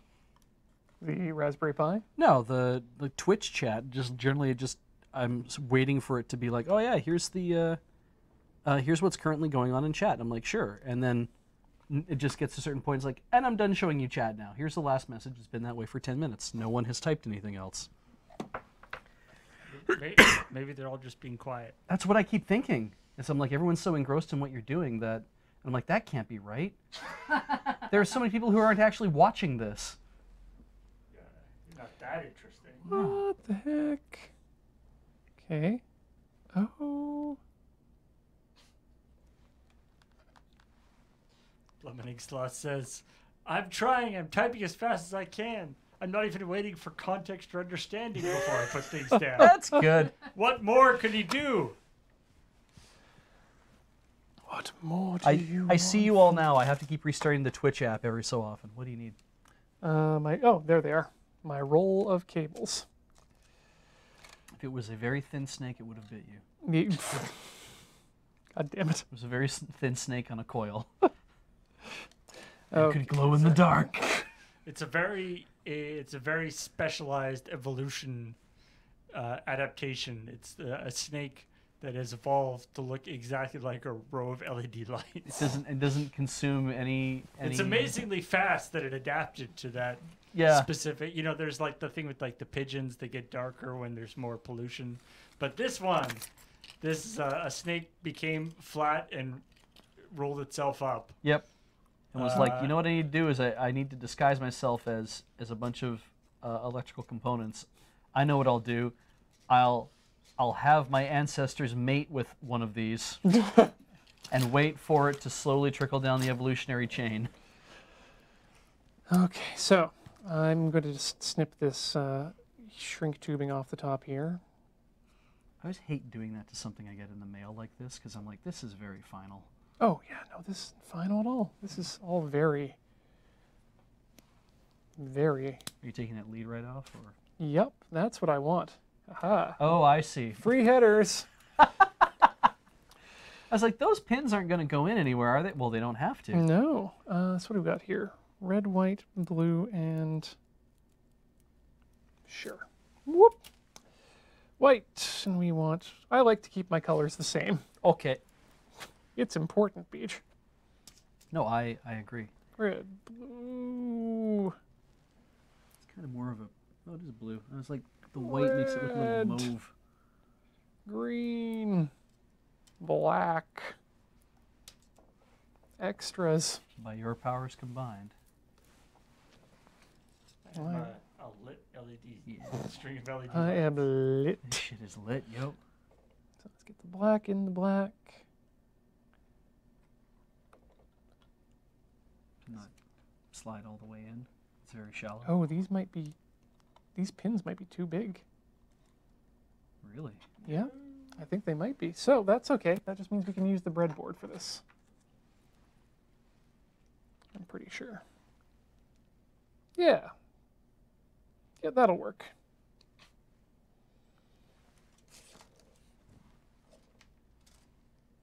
RGB white snake. It's a good line. I like that.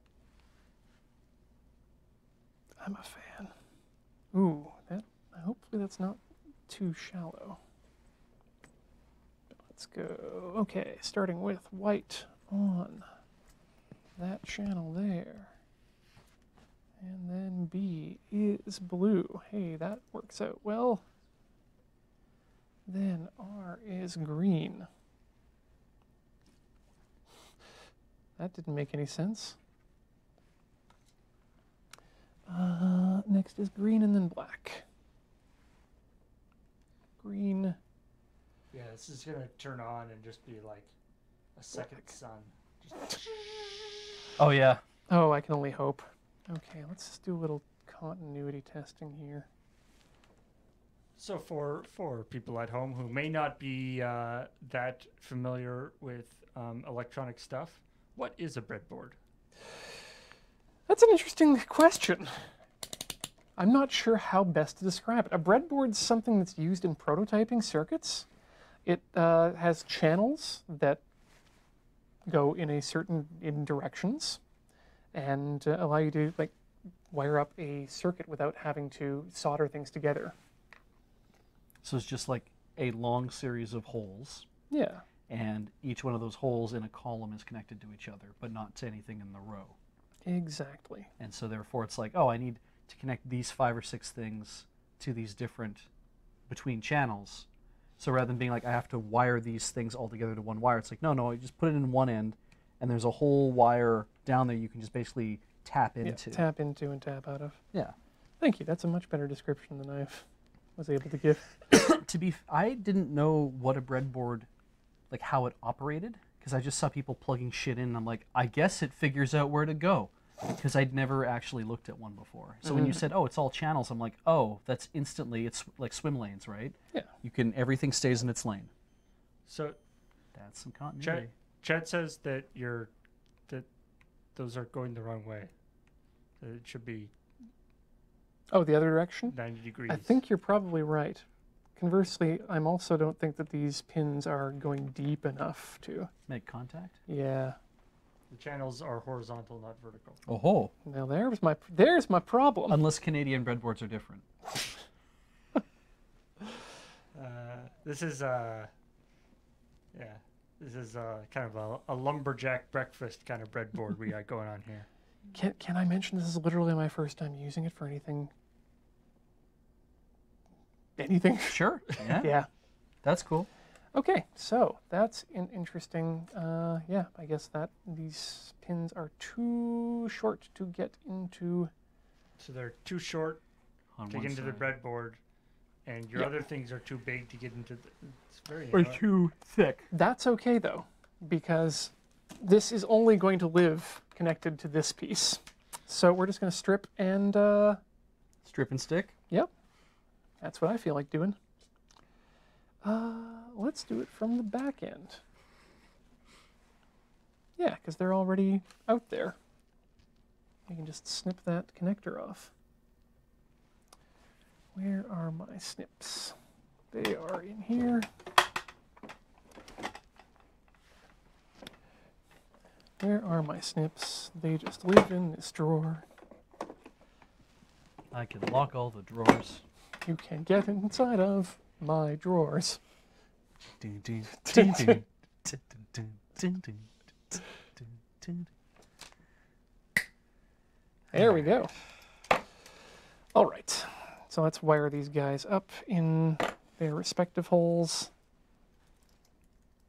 And then we can see if it takes an output to get this going. So V plus, good, goes there. No. Problems? So, I mean, this thing is very screwed up. And, That's bad. well, the super block is corrupted. And My God, is it Bizarro Super Block? Luther. it's, Computer am working fine.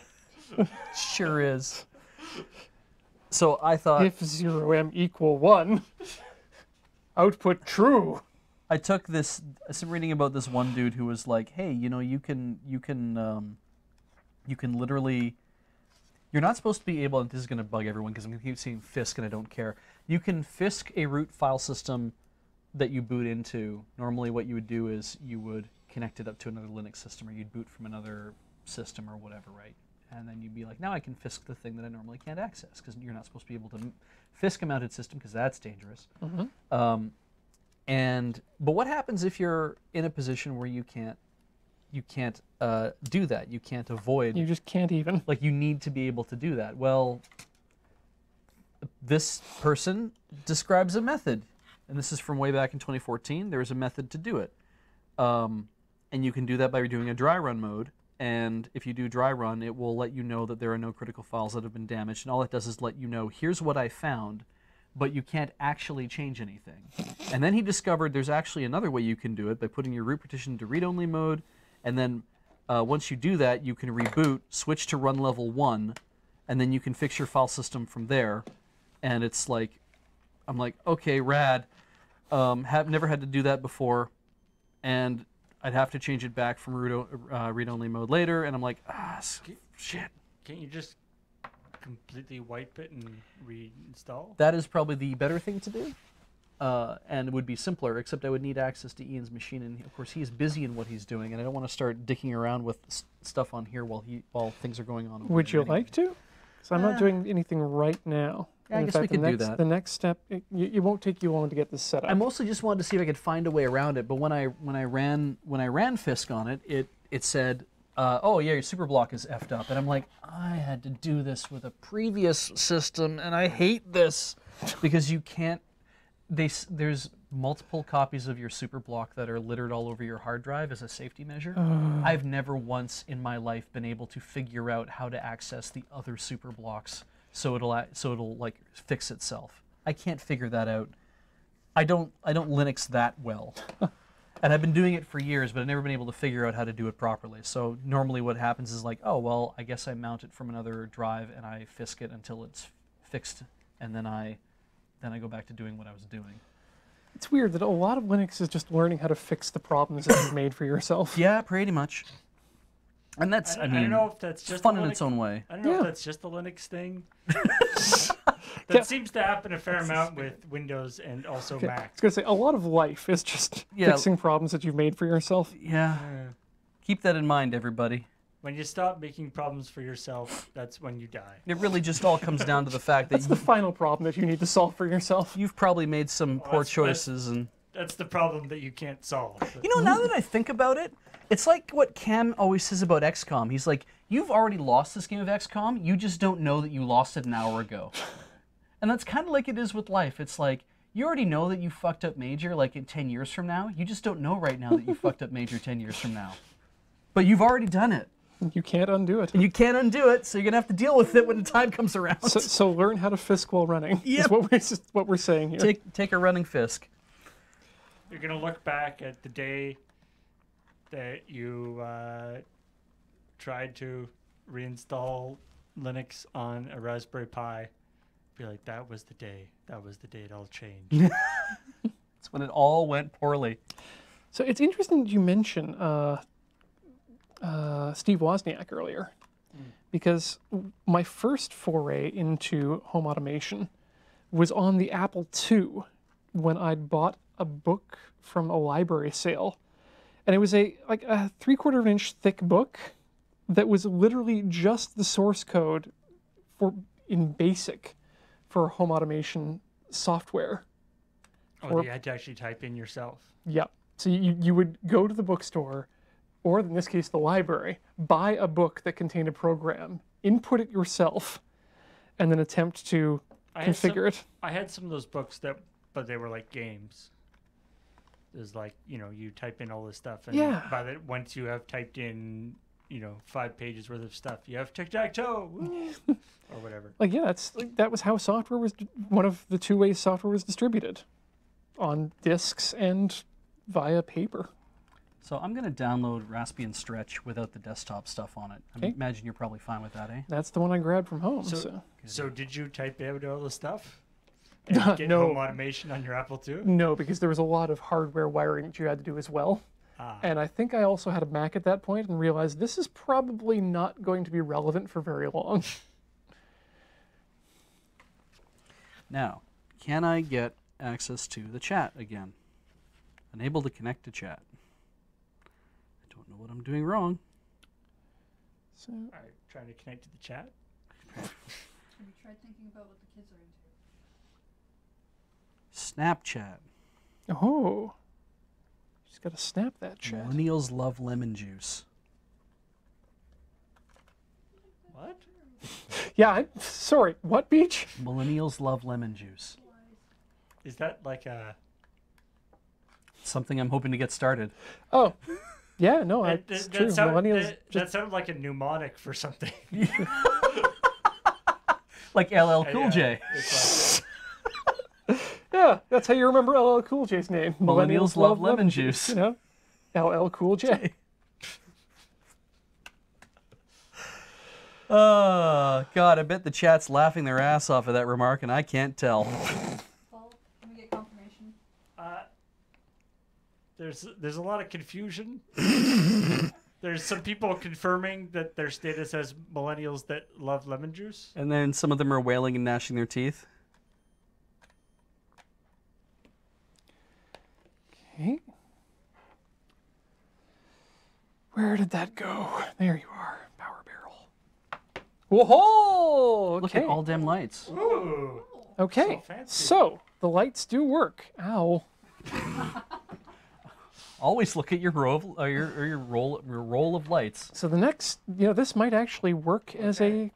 It's almost definitely not a snake. Jesus. This might actually work as as LED panels. We'll have to look into that. Next step is finding out what the IP address is that this little Wi-Fi controller is on. The way most of these Chinese devices work is that they have their own Wi-Fi network that they broadcast. So it's not actually joining ours. Yeah, so you use that to configure it, and then you can fix it. So let's see here. I guess I probably have to also download the terrible app too. Magic Home. All right.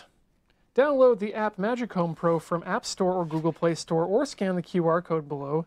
Turn on the bulb, run the app, and register/log in your Magic Home account. Press plus button to connect your controller to Wi-Fi router. Enjoy. Ooh. Okay. You router enjoy? You enjoy. Okay, so let's have a look here. May I? Yeah, no, you can do what you need. Okay.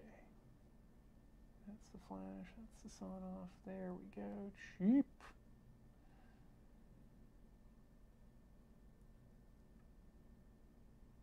All right. Oh, great. So I don't actually need to, I just need the IP address. I don't need the actual device itself. So the IP address for this, just judging from what I can currently see that are Wi-Fi networks, LEDnet 5A82D4. Sounds reasonable. Gonna guess that that's what it is. Mm-hmm. Why can't I see what your IP address is? Oh, now to join the network. It's an unsecured network. Gasp. Right. I'll need to have it join our network. We need to join the set of lights to our network. Yes. Okay. So that it can talk to HomeBridge. Makes sense.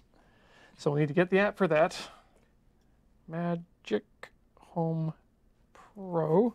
Oh, well, it must be good then. It's got the word pro in it. Mm-hmm. It's a lifestyle app. Right. I can unplug Those that. now when the lights are connected to our network, they're totally gonna like get up and start hacking things, aren't they? Yeah. If they do, you're welcome to throw them out the window.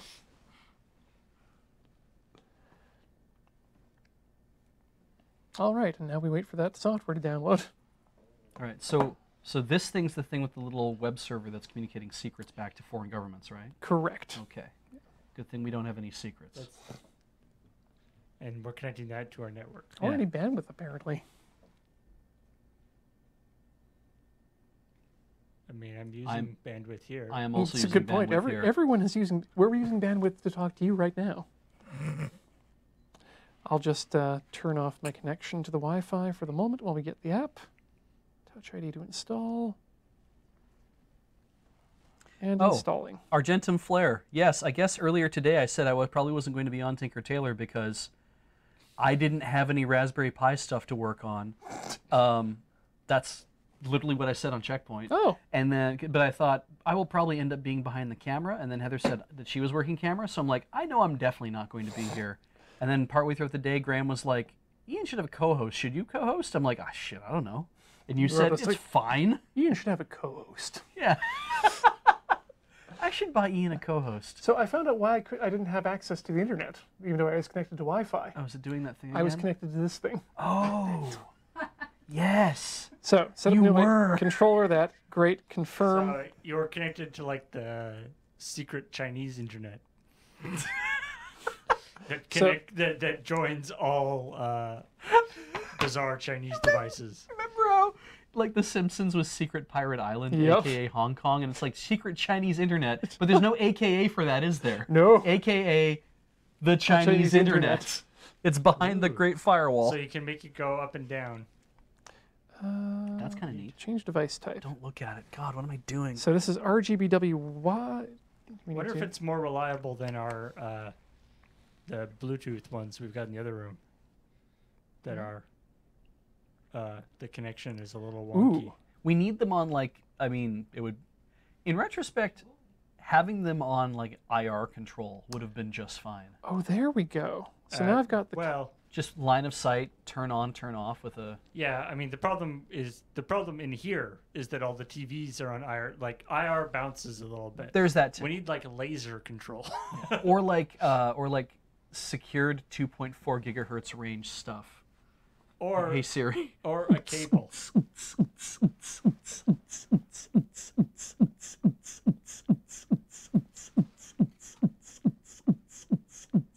I'm a rave. Yes. Wait. Let me, I could probably turn off the lights. Oh yeah, then you could really see it. Oh, hold on here. Let's get a drop mix.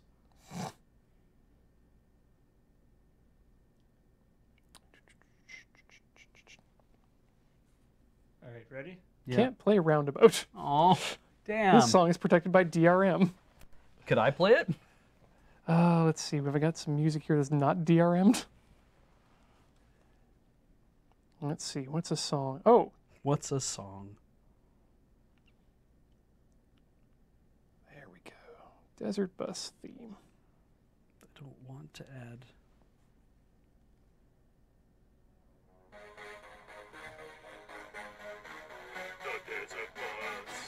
Nope, this is the wrong one.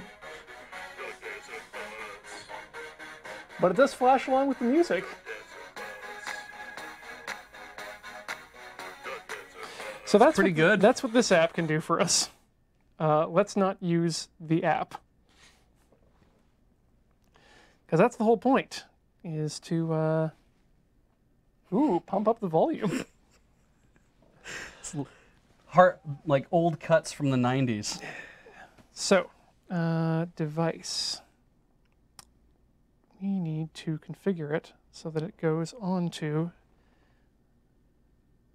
the IP address. Okay, let's... Change.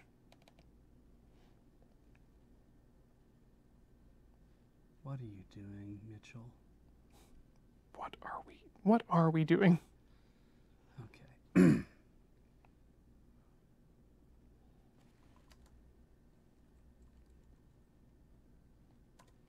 So I need to make sure that I'm able... connect light to Wi-Fi network.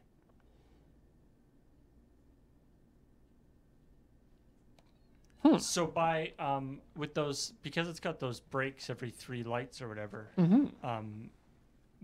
in what you could do is cut off, say, like 15 lights. Yep. And then another 15 lights, another 15 lights, and another 15 lights, and then you just have to wire in series Exactly. along the bottom and top. Yeah, or get those little connectors and make it easy on myself.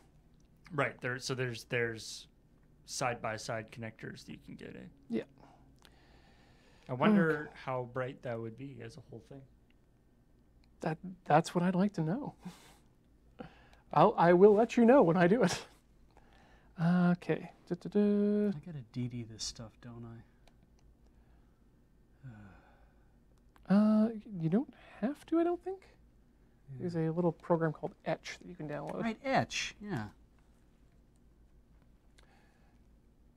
I don't have it installed Okay, on this one. right. You need this back? No, not yet. Okay, I'm gonna keep rolling here. Oh, wait a second. I might actually.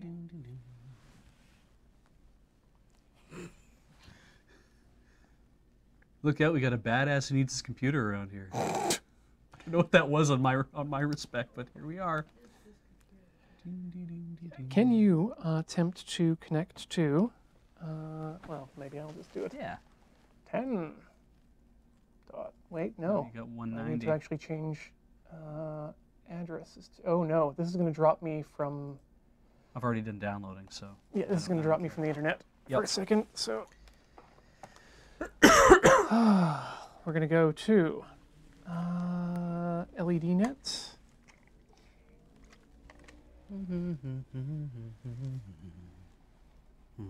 That wired. If that cable is still around, you could wire up to that. I mean, I've currently got the Raspberry Pi. Oh, right. Currently. So we need to join 10.10.123.3. 10.123.3. Oh, and the password is admin. Oh, well, for safety's sake. Or is it? Or is it? Okay, this is interesting. Password. NIMDA is the password. Not in my data array. NIMDA. Oh, that's all Chinese.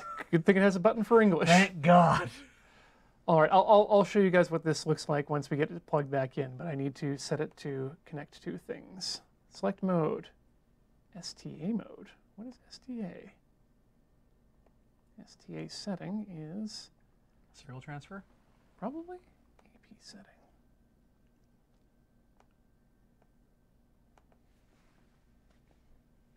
Oh, it needs to join. It wants. That's how you get it to join a network. You tell it to, here's the network you need to belong Yep. to? I see. So AP plus STA mode is what I want. Oh, station. Yep. And restart.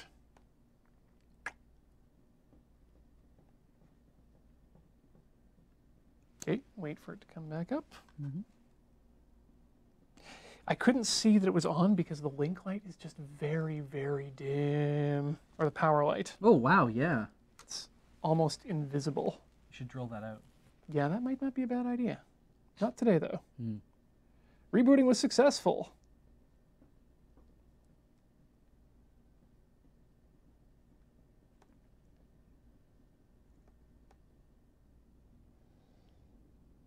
Okay, so apparently it was successful. Still taking its time. So now it's connected to the internal net? No, not yet. might still be doing its thing. Might still be rebooting. I doubt I broke it. You think it could use the enormous pile of lights that it's attached to do some status updates? And indicate that it's on. Yeah. Spell out some words. Help me, Father. Yeah. Spell out its current status in binary, Yeah. just like ASCII code. That would be good. Okay, let's renew our lease on this. Let's forget it and then see if we get back on. I'm just finished connecting to this Chinese Wi-Fi and I say forget you. I'm not funny.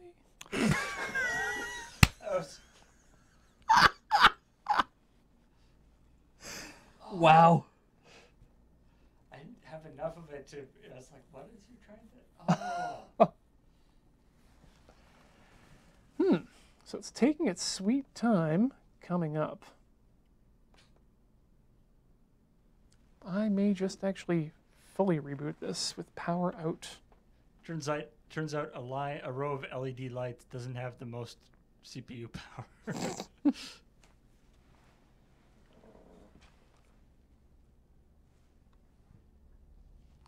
Okay, light goes on.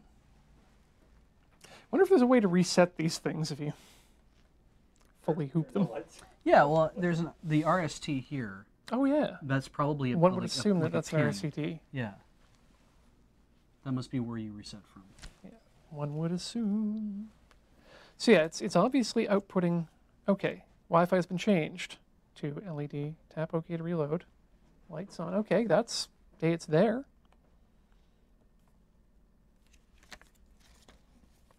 Ten 1 2 3 3. That should be working. Oh, rebooting successful. STA setting. APs. Nope, those aren't working. Oh. How to restore factory settings. How do I restore factory settings, Beach? Power on the controller. Okay. Wait 3 to 5 seconds and then power off the controller. Okay. You're going to love this. At the end of the 4th time when you turn on the controller, it will emit strobe for a few seconds. After that, it will become fully bright, at which point the reset is complete. So wait, I just have to turn it off and then turn it on again 4 times. Yeah, wait 3 to 5 seconds and then power it off. So, and then repeat that over and over. So it has nothing to do with pushing that reset button. I have no idea. Because it literally does not say that here. Let's just hold the reset button down for a few seconds. Because that usually works. To Yeah, return to factory settings, return to factory. Okay. So 1, 2, 3, 4, 5. It's off. Put it back in. Okay, then off.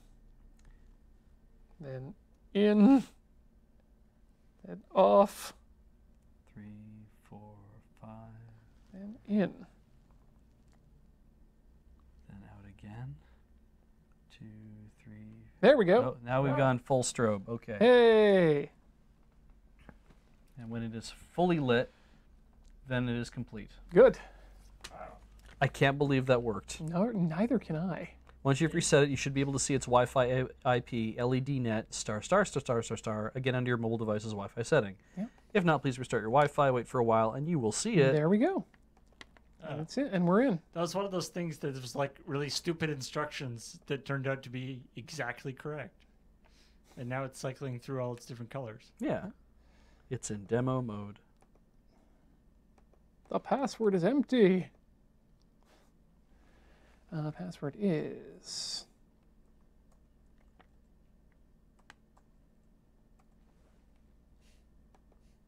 Password is correct. Obtain an IP address automatically. Enable. DNS server address. 8.8.8.8. 8.8. Huh. Can't change that. Unless you do it manually. Disable. 8.8.8.8. Enable and save. Configurations will take effect after restart. Restart. Some of my favorite instructions written on stuff was when I bought this. Did it do it? It appears to. Okay. System. Hello, system. I mean, it's on, right? So it says, in order to connect to the Wi-Fi network, run the newest app, which you did. Click plus, register, log in your Magic Home account, which you did. Go to your Wi-Fi settings on your mobile device, find the controller SSID, which you did, and connect to it. And if not, reset your controller. But once you've connected to it on your mobile device, open the app, connect the device to the Wi-Fi network, choose your router, and log in your password. Like, ensure the router is 2.4 gigahertz. Oh. I don't know if we're on a mixed mode network. I think we might be N only, or 5 gigahertz N only. Okay. Well, that's interesting. Yeah, that would be channel 1 2.4. You're right. We are on we do have a 2.4 available here. Yeah, there's like a. We preferentially connect to 5. Yeah, there's like an iPad 2 connected to this network. It's definitely there's definitely 2.4. Right? That's right. All right. But yeah, I bought this Milanese loop style.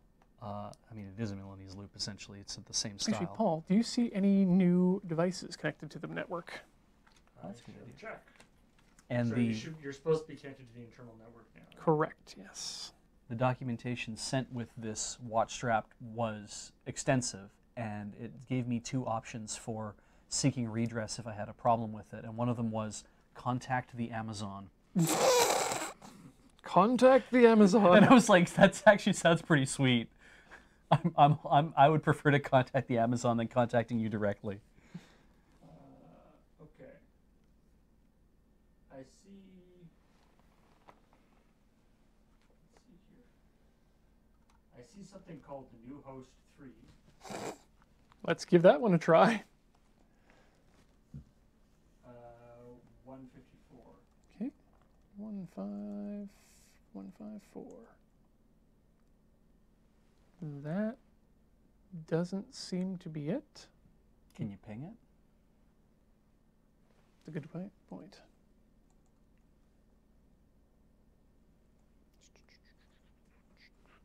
Because if it's hooked up but nothing's... I mean, I don't think they'd turn off ICMP, would they? Host is down. Timeout, timeout, timeout. Oh, I thought it would return a thing at least. Okay. So it's not that. What kind of a product is this anyway? Like, I mean, I don't mean like in a shitty way. I mean literally, like, oh, how to set up with Alexa. That's interesting. Is it? Keharon is you, right? That's correct, yeah. Why do you have 2 IP addresses at the moment? That's interesting. That is very interesting. I see you at 104 and also at 200. I am currently at 200. I think I was 154 before. It might have dropped that. Oh, you might still have a lease for it? Yeah.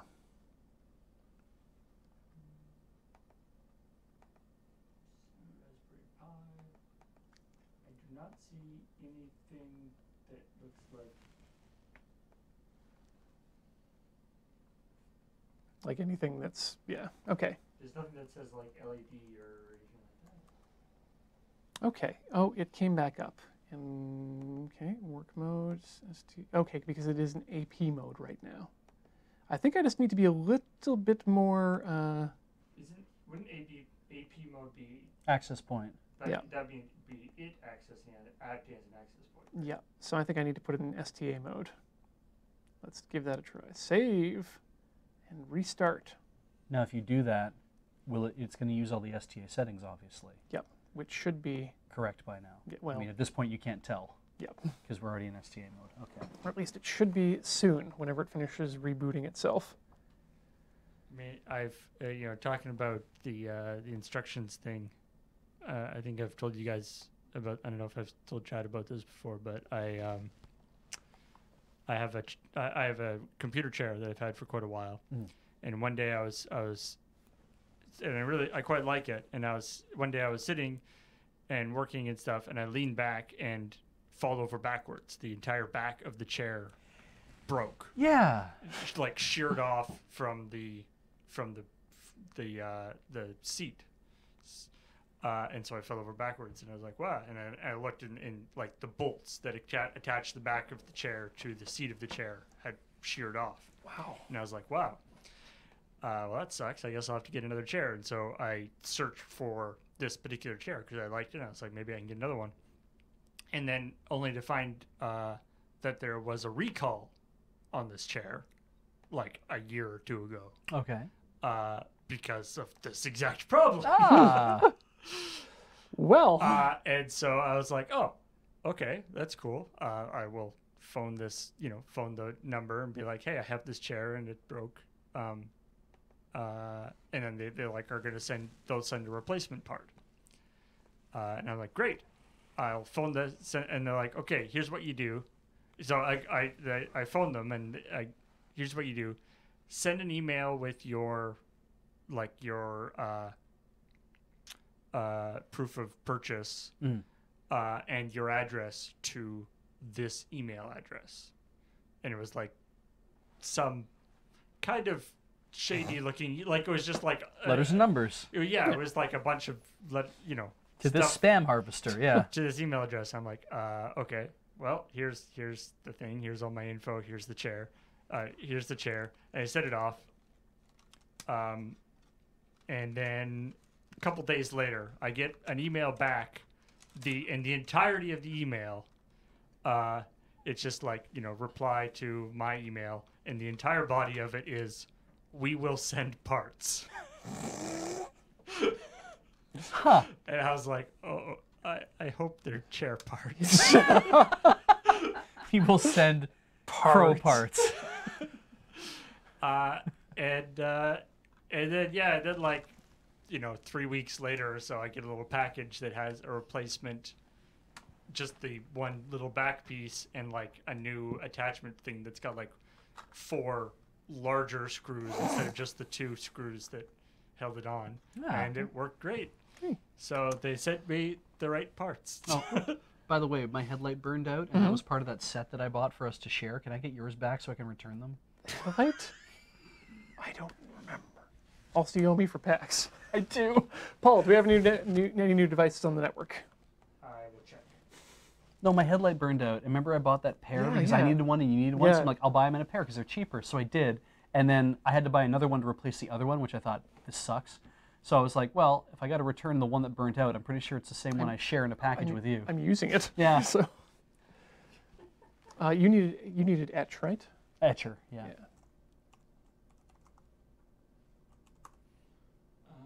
I like Etcher. It's a nice little program. Very streamlined for, it's a single operation thing. Well, it's something that runs DD, I'm sure. Yeah.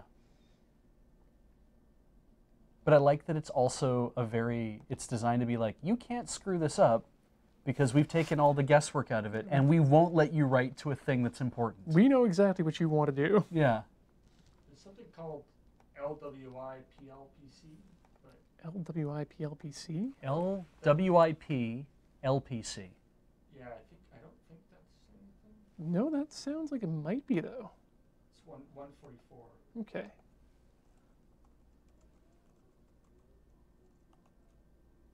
Nope, that's not it. Huh. Okay, so maybe it's just not connecting. Which would be unfortunate, but that's why these things should come with dip switches. Yeah. So you can manually set your IP address. I mean, we could do that, actually. There's Yeah. nothing stopping us. That's a good point. If we reset it and just give it an IP, one that we know we're not using, then you'll know where to connect to it again. Also at home, don't you have all of your HomeBridge stuff? Yeah, everything is set up with static leases. Makes sense. There we go. Getting real good at that. Yeah. All right, let's connect back to, come on, LED net. 10.10. So Ian has a one of those little power adapters you can throw in your suitcase where you can plug a few different things plus a couple USB ports into it, which travels with him. So that's why for the laptop, he has that to plug all his stuff into, including like the Raspberry Pi and whatever else he needs. In this case, I think the Pi is on its own adapter at the moment. Okay, so just so I'm aware, this is correct here, Beat, right?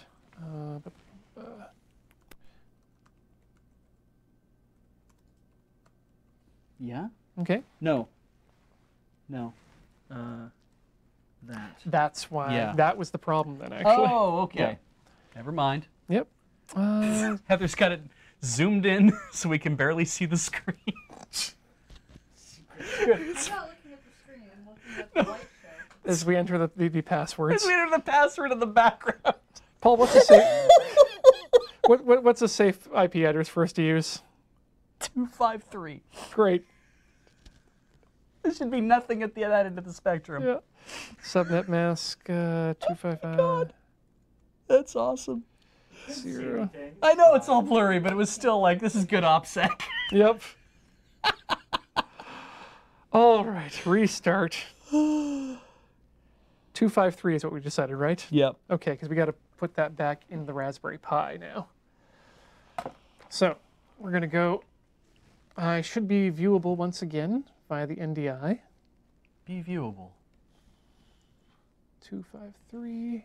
We're gonna, Oh, yeah, I showed that terminal, yeah? yeah. The terminal or the... Oh, let's go full screen actually, because that way we can show off the what the thing looks like. What their interface looks like? Hey. Hey, neat.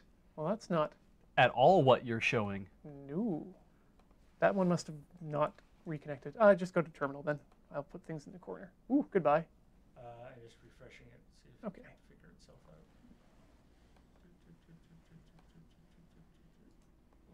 Or not. Oh, there it goes. Okay, cool. Just takes a second to connect. Great.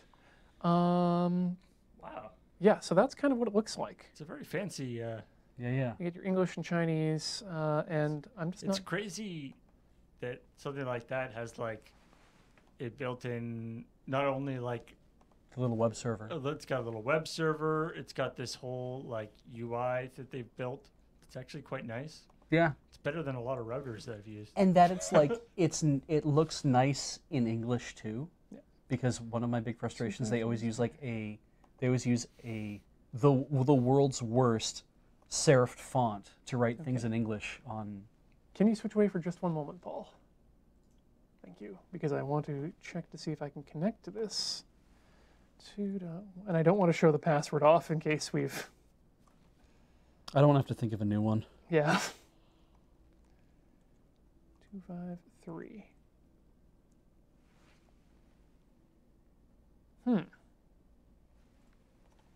Oh, no, that's still not loading.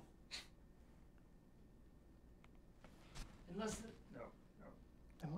Yeah, exactly. BTM private.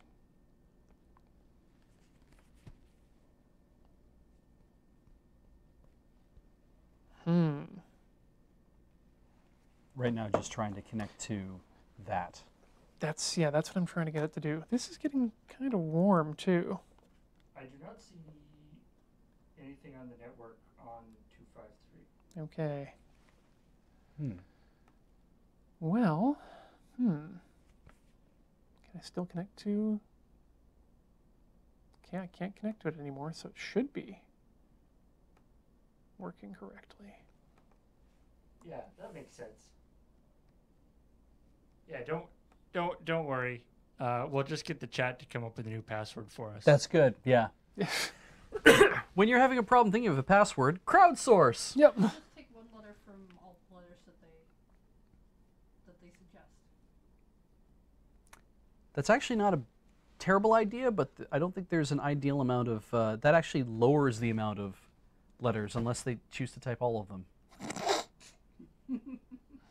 If we draw from a common pool, it means that it's only something that existed in that pool. Well, let's see, just for fun, if it's recognized by HomeBridge. So let's go back into the Raspberry Pi. Raspberry is the password. HomeBridge is the command. Launches.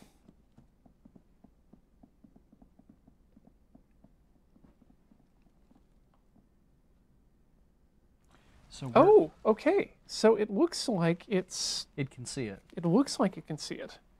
So what we got to do now? Yes. Let's zoom in on the phone here, if we can. That makes sense. Let's go to the actual HomeBridge app.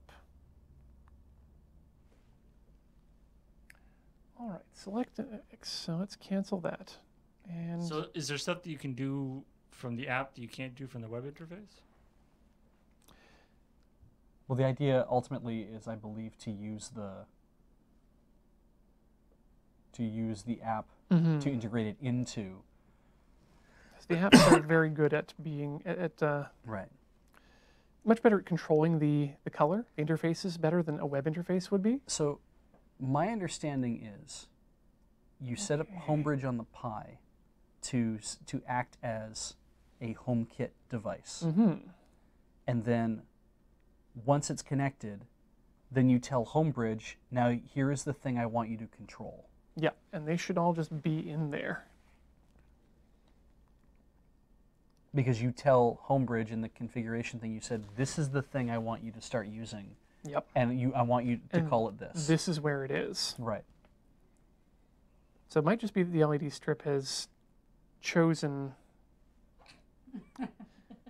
to look like it's running, but is in fact not. I'm going to try. The LED strip has chosen a different master. I'm going to try one last time to get this running on the network. You must first prove yourself worthy of the LED strip. You must defeat its current owner. Some guy in China, I guess. 2, 3, 4, 5. It's true. Is there any way that Siri could control the Dreamcast? Certain parts of it. There is actually a plugin for HomeBridge that allows you to control the PS4 and be able to report whether or not it's on. Oh, so like an HDMI CEC type thing, or really? Yeah. Just, Well, okay. no, it's based on the network and Wake Online Okay, so functionality. that's pretty cool. Yeah, I think it is. In fact, we could see if Corey's playing PS4 right now. We could turn it off on her. Yeah. And she will kill you when you get home. Yeah, she totally would. I mean, the Switch has that functionality in as much as you can't turn it off. You can just halt anything from being played. Well, you can turn it off remotely too? Pretty sure. Nice. I don't have access to the parental controls thing on the Switch. Heather does. This was a conversation that we never had. My Switch. So, It's technically her Switch. It's not mine. So she gets to be in charge. Your own Switch, you can put it on your laptop. you know, sometimes King Koopa's gotta lay the foot down on the Koopalings or Yep. whatever. Yep. Actually, I do like the idea that it's the problem. The problem is actually that the LED light strip is currently wild, and so you have to fight it for a bit and get it weaken it, and then you can capture it. Are we using AES or TKIP? AES, almost certainly. Okay, and WPA2 PSKs? Yeah, we would be. Oh, for the Wi-Fi. Yeah. Almost certainly, I think. Because it would support it. 1 sec. Oh wow, so it's saved the settings already. What settings it found, or? Yeah, obtain DPL, because I haven't entered these in yet. And So despite the fact you resetting it, it was like, oh, this is, oh yeah, because it sets it back to AP setting. That's its work mode, right? It says, I'm going to set it back to whatever it was before. yeah, And I don't have to edit out your STA settings. at all. Yeah. I'll just leave those there because I'm just going to reboot you into factory mode. Okay. So, yeah, that all seems correct. You've currently got nothing on 253, right?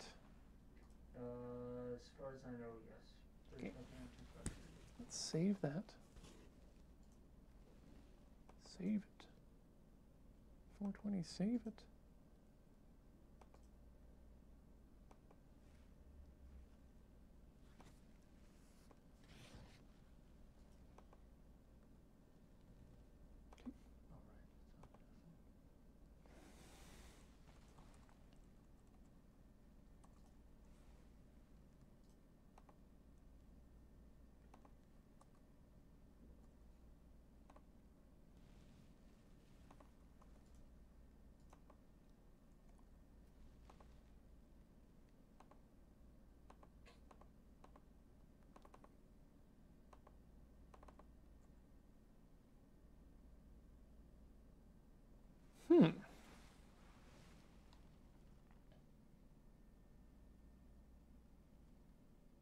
I wonder if I might be overloading this.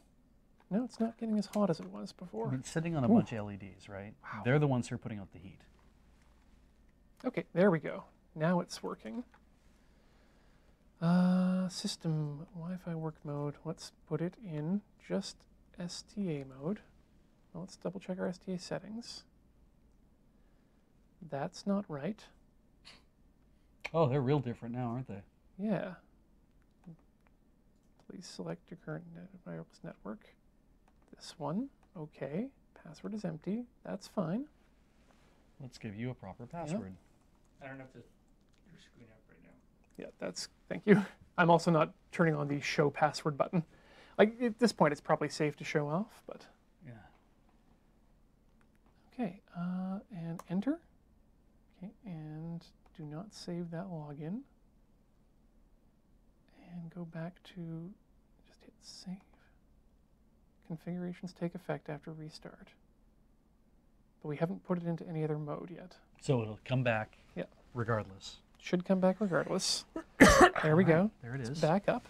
All right, let's go back into the settings. Wait for it to load. Unless it's already loaded itself. Stop loading yourself. You know what? I'm also going to check Chrome to see if, because sometimes that matters.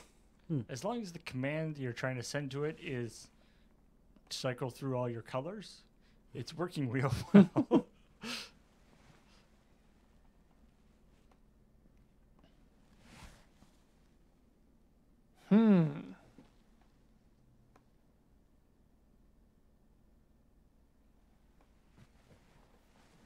It seems to not like this. It's just not connecting to your network. Yeah, and the problem is because it's such a, because it's an obtuse device, there's no information that it gives back. Yeah.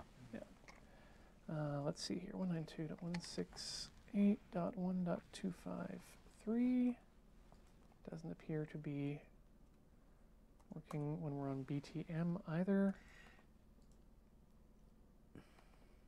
What are you thinking, Beach? What if when it's in, it'd be I don't think this makes sense to do this, but what if when it's in not AP mode, if it just says you can't run this anymore?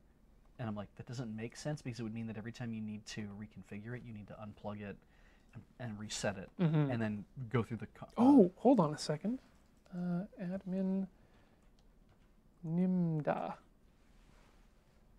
So came back up and brings itself into AP mode, but it's all the settings are correct. So let's try putting it into What was the other one? Oh, it's in both. STA mode now. Okay. Yeah, the choices it gives you are AP mode, STA mode, or AP plus STA mode, which would mean that it advertises its own access point, but then also acts as. Ooh, so the green link cable is on now. Oh, hey, look at that. I think we're good. Yep, Yeah, we're good. hey, Okay. you got there. All right. So let's now. That off the edge. All right, I wouldn't be seeing it in the DHCP list because you're actually it's not DHCP. Exactly. So let's go back to the phone. A breakthrough was discovered. I am seeing it in the my network sniffer here though. Great. Let's see if it shows up in HomeBridge. Add accessory. Don't have code. I Yay. can't scan. A thing Code. happened that a little complicated to explain what just happened, but it was a good thing. So once you enter this code, it means that HomeKit sees the Pi. And Yeah. it's like, yeah, I see that. And the Pi knows to go looking for this at 253. That should be. So maybe we need to restart HomeKit. HomeBridge. Okay, good. This is taking longer. Good. So HomeBridge is just looking for anything advertising itself as a device running on the network. So far, yeah, I'm going to have a look at some other stuff here right now. Okay. Because I'm just trying to I'm trying to figure out how excuse me, how the how HomeBridge knows that this Wi-Fi controller is something that it should be concerned about. Yeah, and that comes from the JSON config.json. Okay. So And let's that's the bonjour stuff, right? Like it's advertising on the network what its capabilities are. Well, the Raspberry Pi is, but does the Wi-Fi controller actually have something built into it that says this is who I am, this is my IP, and this is what kind of device I am. I'm this Magic Home thing. Yeah, I think I'm wondering if I need to be on a platform. I think, well, isn't the thing with HomeKit that you need to configure it so that HomeKit knows the thing? That's what the HomeBridge portion is. Yeah, Right, the because HomeBridge. Yeah, yeah. So HomeBridge, you tell HomeBridge what it is, and then HomeBridge says I passes will things advertise along, this stuff yeah. for you. So Yeah. I need to find out what the connections are for the bits here. Add as many Magic Home-based accessories, like in the following format, under the Accessories tab. So to catch up people who are wondering what's going on, we were having a problem with getting the little white box here, which is the Wi-Fi controller, getting this to talk to our Wi-Fi in the office. Once we could get this thing to join the Wi-Fi, much like you join your phone or anything like that, once this could actually join the Wi-Fi, that's where we're at right now. Hey, it's now on the network. It's got an IP address, and it's like you can control the lights through me now. But that means we would have to use the Magic Home app to do that, Yeah, which we which- could do through Ian's phone. We could use the Magic Home app and control the colors and stuff and do all that kind of thing. But that's not the end result. What we ultimately want to do is we want to get the Raspberry Pi, which is the black box on the desk. We want that to know about the white box, and then once the Raspberry Pi knows what the white box does, it'll be like, oh, well, I'll advertise that as a potential HomeKit device, and then you can use Apple's Home app to control it and integrate it into a whole suite of things. So Ian could actually integrate this to work with his IKEA lights, to work with his smart locks, to work with a whole bunch of stuff in the house. And why are we doing this? Because it's really cheap to do it this way. It's cheap and fun. Yeah. Yeah. Look at all the things that we're learning. So, The things I'm learning. keep getting this accessory here. Though I think ultimately I might just buy the IKEA lights and start with that like he did. It's a much easier way of doing things. Yeah, just to drop in and do it that way. Yeah. So, let's see what else we can do here. Next, add an accessory. And yeah, I think it's fair to say also because we can. Oh, sure. Oh, yeah. Half the time, all this stuff is, can we make it work? Yes, we can. Somebody else did, so we surely can. Yeah. I'm pretty sure like half the things that exist in the world that have Linux installed in them were not created out of some need.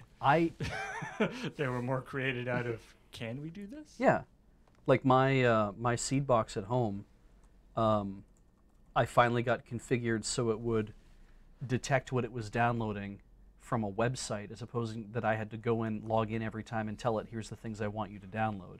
Now it just goes, looks on a website and says, I will get it from here.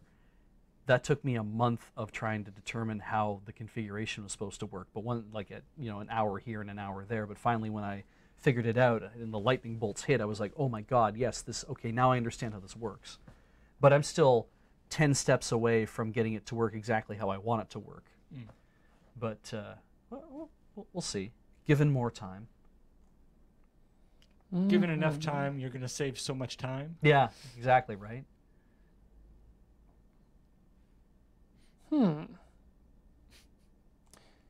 What are you discovering? I'm wondering if I've maybe confused it by giving two HomeBridges the same information. Like the one at home and the one here? So I'm going to give because the username for the bridge is the MAC address, or is a MAC address, and so I'm going to try a different MAC address now, in hopes that it will not. It will You have to speak gently to the HomeBridge, or you get confused. The MAC address of the It's of this? well, it's not actually that MAC address. It's just a MAC address. Right. Okay. So we're going to throw it off by one number, Okay. and hopefully that will work. Okay, shut down HomeBridge, restart HomeBridge. And actually, let's also, while we're at it, change the pin from the default. Again, you can do that yourself or not. I kept mine as default for the moment, but Yeah, while you're trying to get everything up and running, sometimes it's easier to just have the pin be the thing that works across everything. exactly. But I've never actually had two devices attempt to be all at the same time. So let's add a home. It's true. A MAC address theoretically should be universally unique. I mean, there's no way it should be able to know that you have another device with that MAC address. It's not like it's going out that far onto the internet. But Yeah. Okay. Aha! Nearby accessories. So here we go. Now it gets it. Now it sees that HomeBridge is here. Uncertified accessory. No problem. We're going to add it anyway. And then we do the 03145 And if any of you connected to this at home before I did, I will murder you. Oh, at least they're on a delay. Adding HomeBridge. HomeBridge added. My new accessory is ready to use. That was the problem. Great. Next. Default room LED strip. Identify accessory. LED strip. Sorry, So it got there. It knows what this is. Yes, it does. Yeah. But it sees that from the it's seeing that from the JSON configuration file. Because the JSON configuration file, when it sees something that's identified as this. Well, it's not even doing that. I'm adding that to the JSON file, configuration file. Okay. I'm telling it that there is an accessory called Magic Home, Right. which uses the Magic Home plugin that has the name LED strip that is set up to be an RGBWW and does not have pure white. Right. So can you now go, hey Siri, make that white? Well, right now it's updating the current settings. You just And turned it off. Off. I should be able to turn it back on. You just turned it on.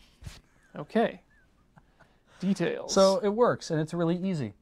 Yep. Now it's not completely. Can you make it not It's not fully RGB yet. cyclic? Aha! Color. Brightness. Yeah. There we go. And up. Great. Color. Bluish. Whitish. Yeah, these are getting good. Let's see it in RGB mode. There we go. And actually, Paul, if you'll bring up the terminal command, so you can see me going through here, changing the information. But you can see how it's changing it on the commands that Home is sending to the HomeBridge to say, I need you to make this change to the LED Yeah. strip. So now I haven't, clearly it's not set up properly yet because I can go to color and it's set up for like cool and dark. yeah. So if I go to green, this is clearly not green. And this is We clearly... have to wait a second for it to catch up, don't you? No, Oh, blue. no, you're right. Yeah, it looks like it's set off. So there's still a bit of troubleshooting to do here. But I think we got the lights working. Yeah. Huh. So now, does it work with voice commands? Oh, yes, actually. So let's call this one. We can give each one its own name. So let's open up the device details. Let's give it another light because that's, well, we only get this many icons in iOS. But let's call it, instead of LED strip, let's call it Chungus. Chungus.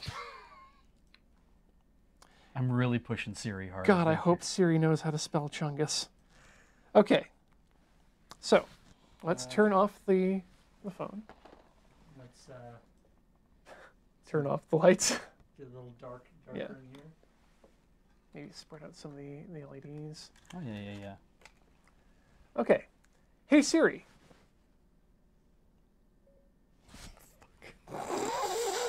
Wrong Siri. Okay. Different Siri. Motherfucker, you traitor! Hey Siri. Turn off Chungus. Okay, Chungus is off. Turn on Chungus. Oh my god.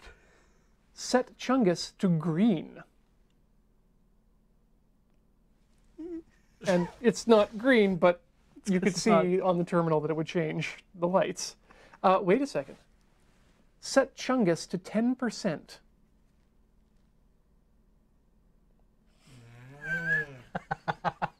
Chungus to 100%. Yep. Chungus to 100%. And there we go. Cool technology. Cool technology. So we got there with just a little bit of troubleshooting. All That's Chunguses to no. 100%. Just to be a thing, it was off. Is that because, like, what if you reorder the RGB lines? what Because if they're probably correct, but what if they're not? Like they're plugged into the right things, right? R is in R, G is in G. Wait, no, it isn't. Your green line is blue and your blue line is green. Oh, that may explain why my Why green turns out blue. yeah. Okay. It all makes sense. Yeah, we'll let's figure that out. Because we can do that tonight, and then we can always come back and do the Chinesium switch next time. Because I'd still like to get that up and running. Yeah. I don't know. Is the chat interested in seeing me try to flash new firmware via header pins to a device from overseas? Or are you guys done with HomeKit at this point? Wait. Are you going to be doing the firmware flashing from overseas? The very long No. range thing? Actually, here's a fun fact. We've got this set up now. Yeah. We could set it up with some of the HTTP command line stuff. For God's sake. And we have both an iPad and an Apple TV running in the office.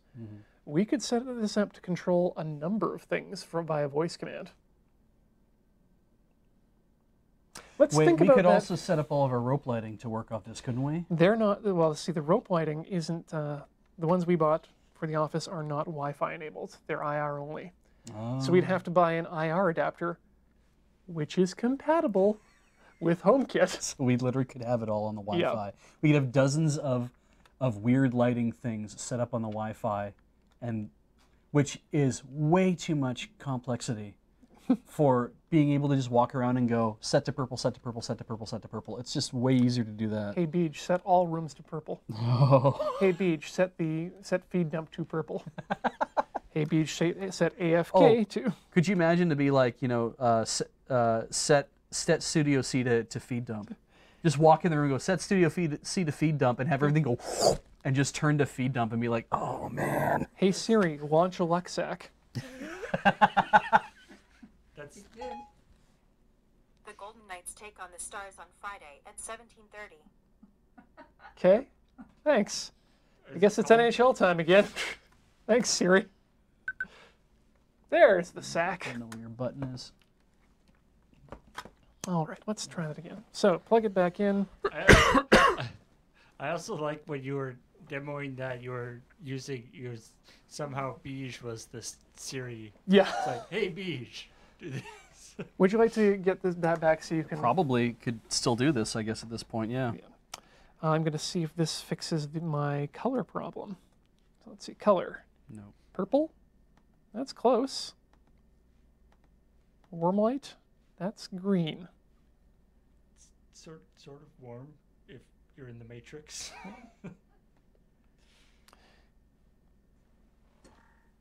Yeah, I put them back where they're supposed to be.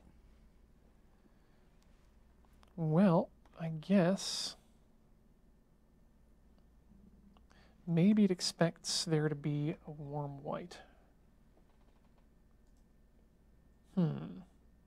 Let's try putting our white into the cool white. This actually reminds me a lot of the how the DMX system works for the overhead lights. Oh, do tell. Well, it's basically like it's a similar thing, except instead of using the breadboard or wiring all the stuff, the DMX cables, which are sort of like there's ones that are sort of like XLR cables, like they have 3 pins, and there's ones that have 5 pins. And so like the ones that have 5 pins are connected to the multicolor spots, and they literally are, each pin is a different color. It's got like red, green, blue, and then intensity. Right. And white, I guess, is the, and so, or something like that. Intensity. So it's similar to what you're setting up there. It's not like the DMX protocol is not actually like an encoded thing. It's not like it's sending data down that needs to be interpreted. It is literally just using the different wires. Well, so there's another thing. In addition to the HTML commands, there's also a HomeBridge plugin that allows you to just execute not random, but specific terminal commands. So we could theoretically hook the HomeKit up to the studio lights as well. All right, let's just clamp that down. Clamp, nope. Oh. Clamp could get forced out of the hole. Get in the hole. Like, seriously, get in that hole. You shouldn't have a problem with that.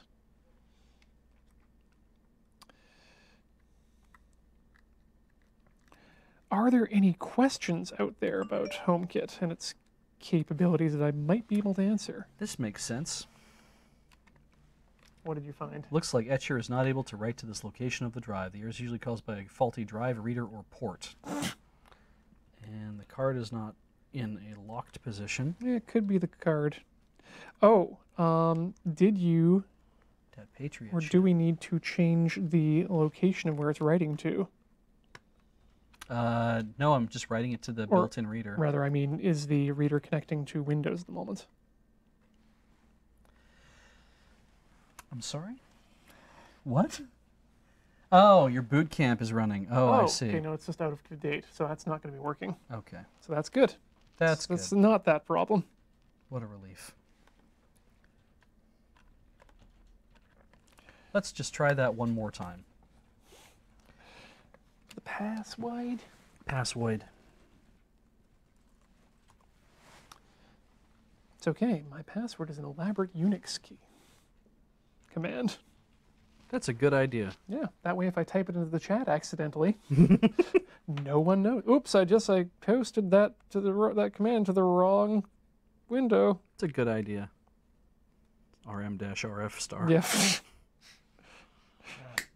Yeah, You gotta really make sure that you type that in the right. Mm-hmm. Yeah, that one you might, if you accidentally paste it into the wrong window, could cause you more problems than OPSEC. Why are you How far do you get done before you just shit the bed? Oh, you mean this, not me. 20%. I'm betting it's the card. I bet you it's the card. These are some really shitty cards, and I did not buy the best ones when I was... Patriot memory, you don't say. That's fine. It was good for what it was meant to do for a while, I'm sure. It did its job for a short period of time. It definitely stayed in my desk. And did not go anywhere on its own. Yeah, all right, fair. That's good though. All right. I'm going to delete the damage for Etcher. You go right ahead. Yeah. And I'm going to close that. And I'm going to install that. And I'm going to clean my Mac running on here. Okay. You're just going to clean my Mac for Just me? going to clean your Mac. All right.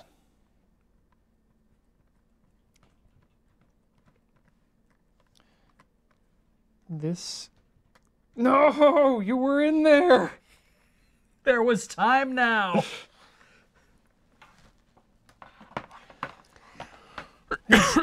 Out damnable. Yeah. It was working in a location. Is this safe? Yep, that's safe. Working in a place where I had root on a lot of Linux systems was very, very nerve-wracking. I can imagine. Yeah, just being able, like, knowing that you can sudo do just about anything, whatever the hell you want. And I'm like, are you sure you're okay with this? And they're like, yeah, you know what? You've been here a couple of years and you haven't screwed up yet. So you're overdue, but that doesn't necessarily mean you're going to do it. And I'm like, well, no, I don't want to do anything, actually, now that you brought it to my attention. Yeah, I'm definitely going to screw up. Yes. I certainly don't want to, I don't want to type any commands into these command lines anymore because I know something's going to go wrong and it's going to be my fault. They're like, yeah, well, that's fine. That's why we hired you. That's why we hired you to do these things so we don't screw them up first. I'm like, that's good. Okay, I'm just going to have to strip this wire. All this for a small chance of something working. That's good. Sometimes, you know, it's just, you gotta, I didn't want to say YOLO. You gotta believe. You gotta believe. Yeah. You gotta do what? I gotta believe. Da-da, da-da, da-da, da-da.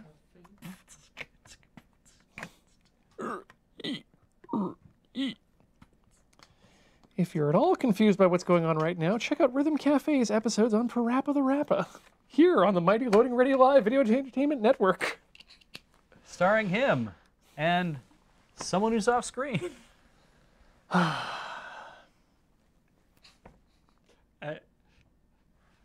like that. Where did my phone go?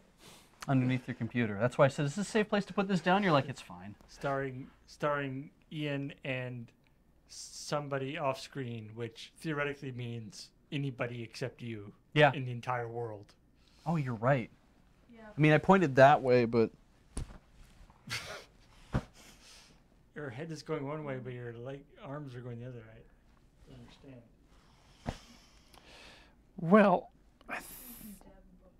I still need to troubleshoot the color on this, I think. Yep, because it's still out of sync by quite a bit. Oh, hey, This is red. This is not red. Sure isn't. So, in the defense of the HomeKit system, with the LEDs that we have that are IR controlled and have an actual remote control, if you push the blue button, they turn green. okay, so maybe it's just not, maybe it's the lights, maybe it's not me. I think the thing about that remote too is that it shows you a color, and you're like, sure, and you press it, and it's a color close to the color they printed on the remote. And maybe it's just that they ran out of colors to put on the remote. Red is not green. No, I know that's definitely wrong. Like, that's clearly complementary colors. There are buttons that say RGB. Yes. And you push the B one and it goes green, and you push the green one and it goes blue. See, I'm going around the color wheel of nice, you know. No, you're missing it by a little. Nice blues, you know, white. Did I get the blue right? White, yeah, that's good. And let's bring it up. Oh, let's get some nice warm white. Oh. No. Oh, It's honey, very no. sick. Please, my wife. She's very sick. She very bright. You know what? I think we've done everything we can do tonight. That's awesome. So I'm going to call this episode of Tinker Tailor Solar Fry to a close. But before we go, we'd like to thank those of you who have helped make this show and all the great shows here at Loading Ready Run possible. You, the viewer, with your help here, subscribing on twitch.tv/loadingreadyrun and at the Patreon at patreon.com/loadingreadyrun. Paul, do you have for us today our new subscribers and returning subscribers? I do. Let's see who those people are. You guys can see, right? You guys can see. Yes. We'll just right. be looking That there. way. The CX is a new subscriber, or Thex. I'm not sure which. And Mano Kuhl is also a new subscriber. Welcome, Hey. the both of you. Welcome you, especially, yes. Andy the Drew for 2 months. 2 months of lure. You came back. Yeah. And Sense Amidst Madness for 13 months. 13 months, that's well over 1 year. The BSV for 10 months. And Serafina for 14 months. I can't see my hand pointing. I like pie. Yeah.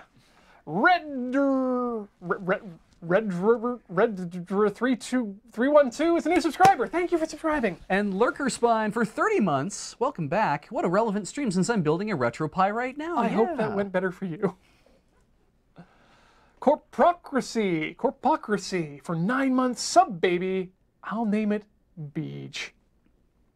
Sorry. Real Gamer Cow came back at 45 months. Wow, bash that pseudo. You bet. Tivian for 6 months. Tiny words. They're tiny.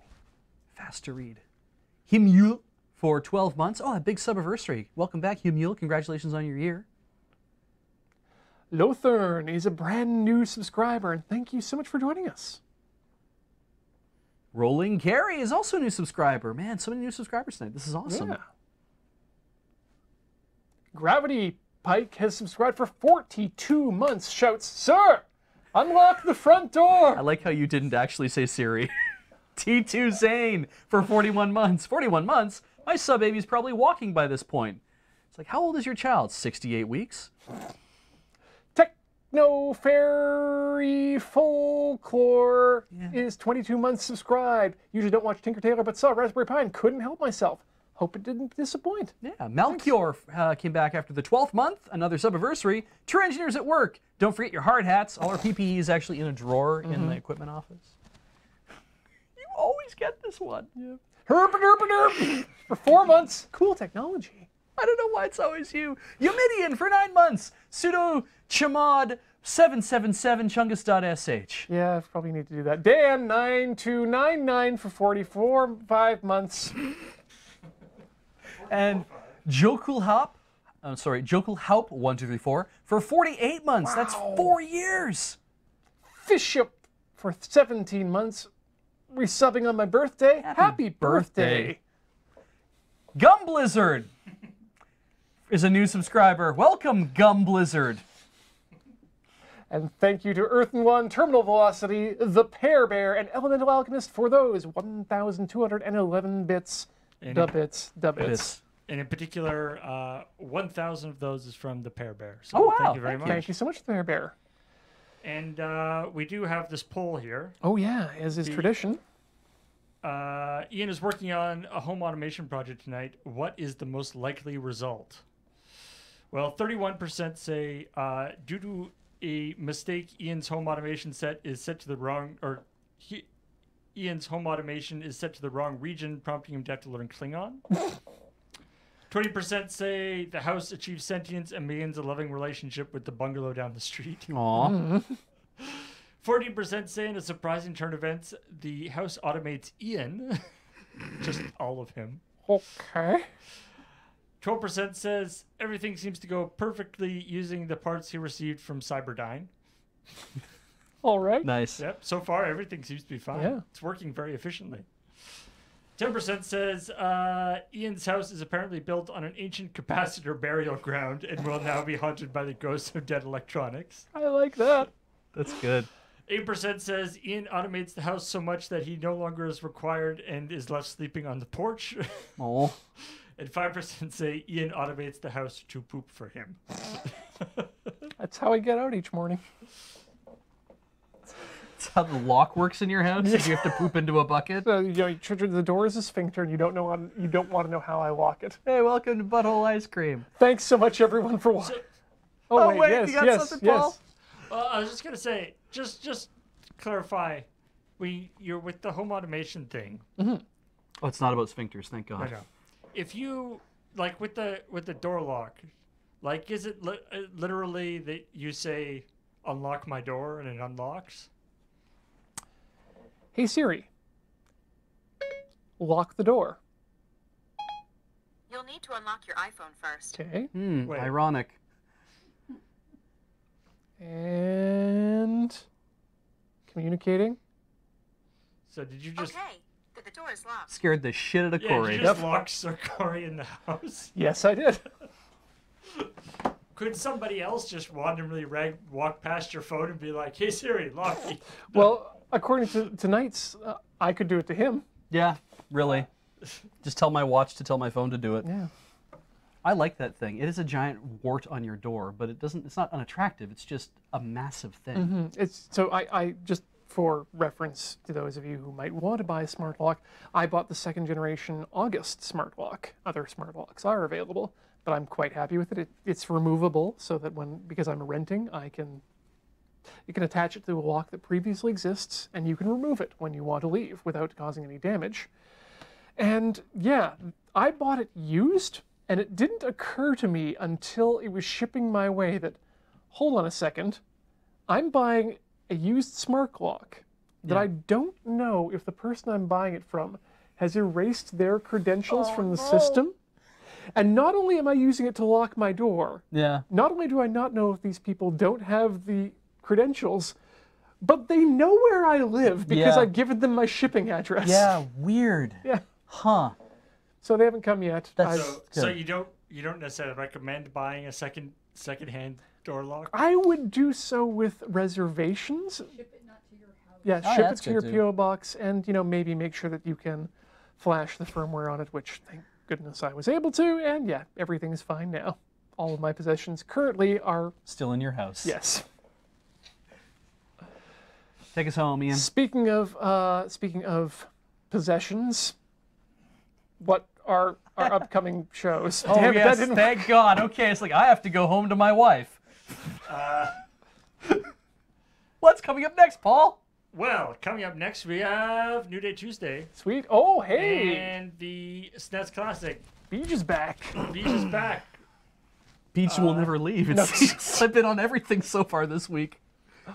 So James has got a SNES Classic, and they'll be playing games. You can probably guess some of the games that they'll be playing because There's only 30 of them, or 21 of always. them. I'm excited. yeah. Is there anything after that? Oh, there is. Oh, well. That is Golf Story. Hey. Heather and Ian are gonna play Golf Story. Wait, what? Guess who copied that from Rhythm Cafe? Really, Who is actually going to play Golf Story?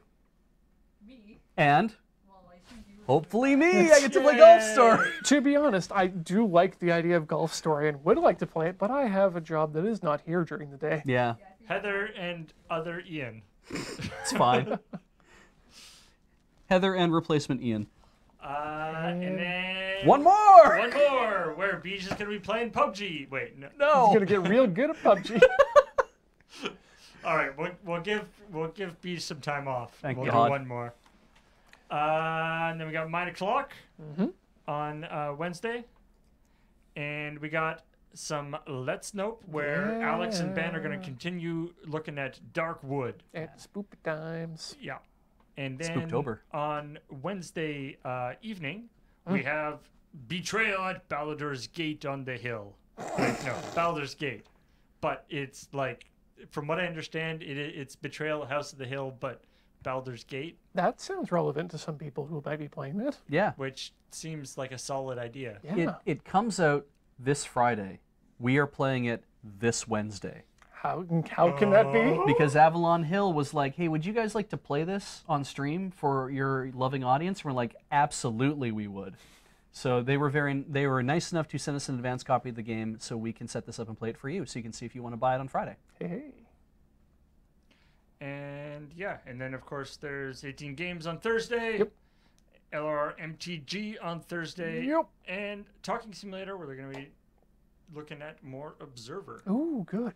So all that stuff, and there's more things. But Yeah. you know what we got. Check out the schedule, learningwayrun.com/live, or the link to the events page above this video, above on the Twitch page. Yeah. So Perfect. Thank you so much, Paul. So with that, we'll call this episode of Tinker Tailor Solder Fry to a close. See you in a fortnight. Ever forward. Never learning. Good night.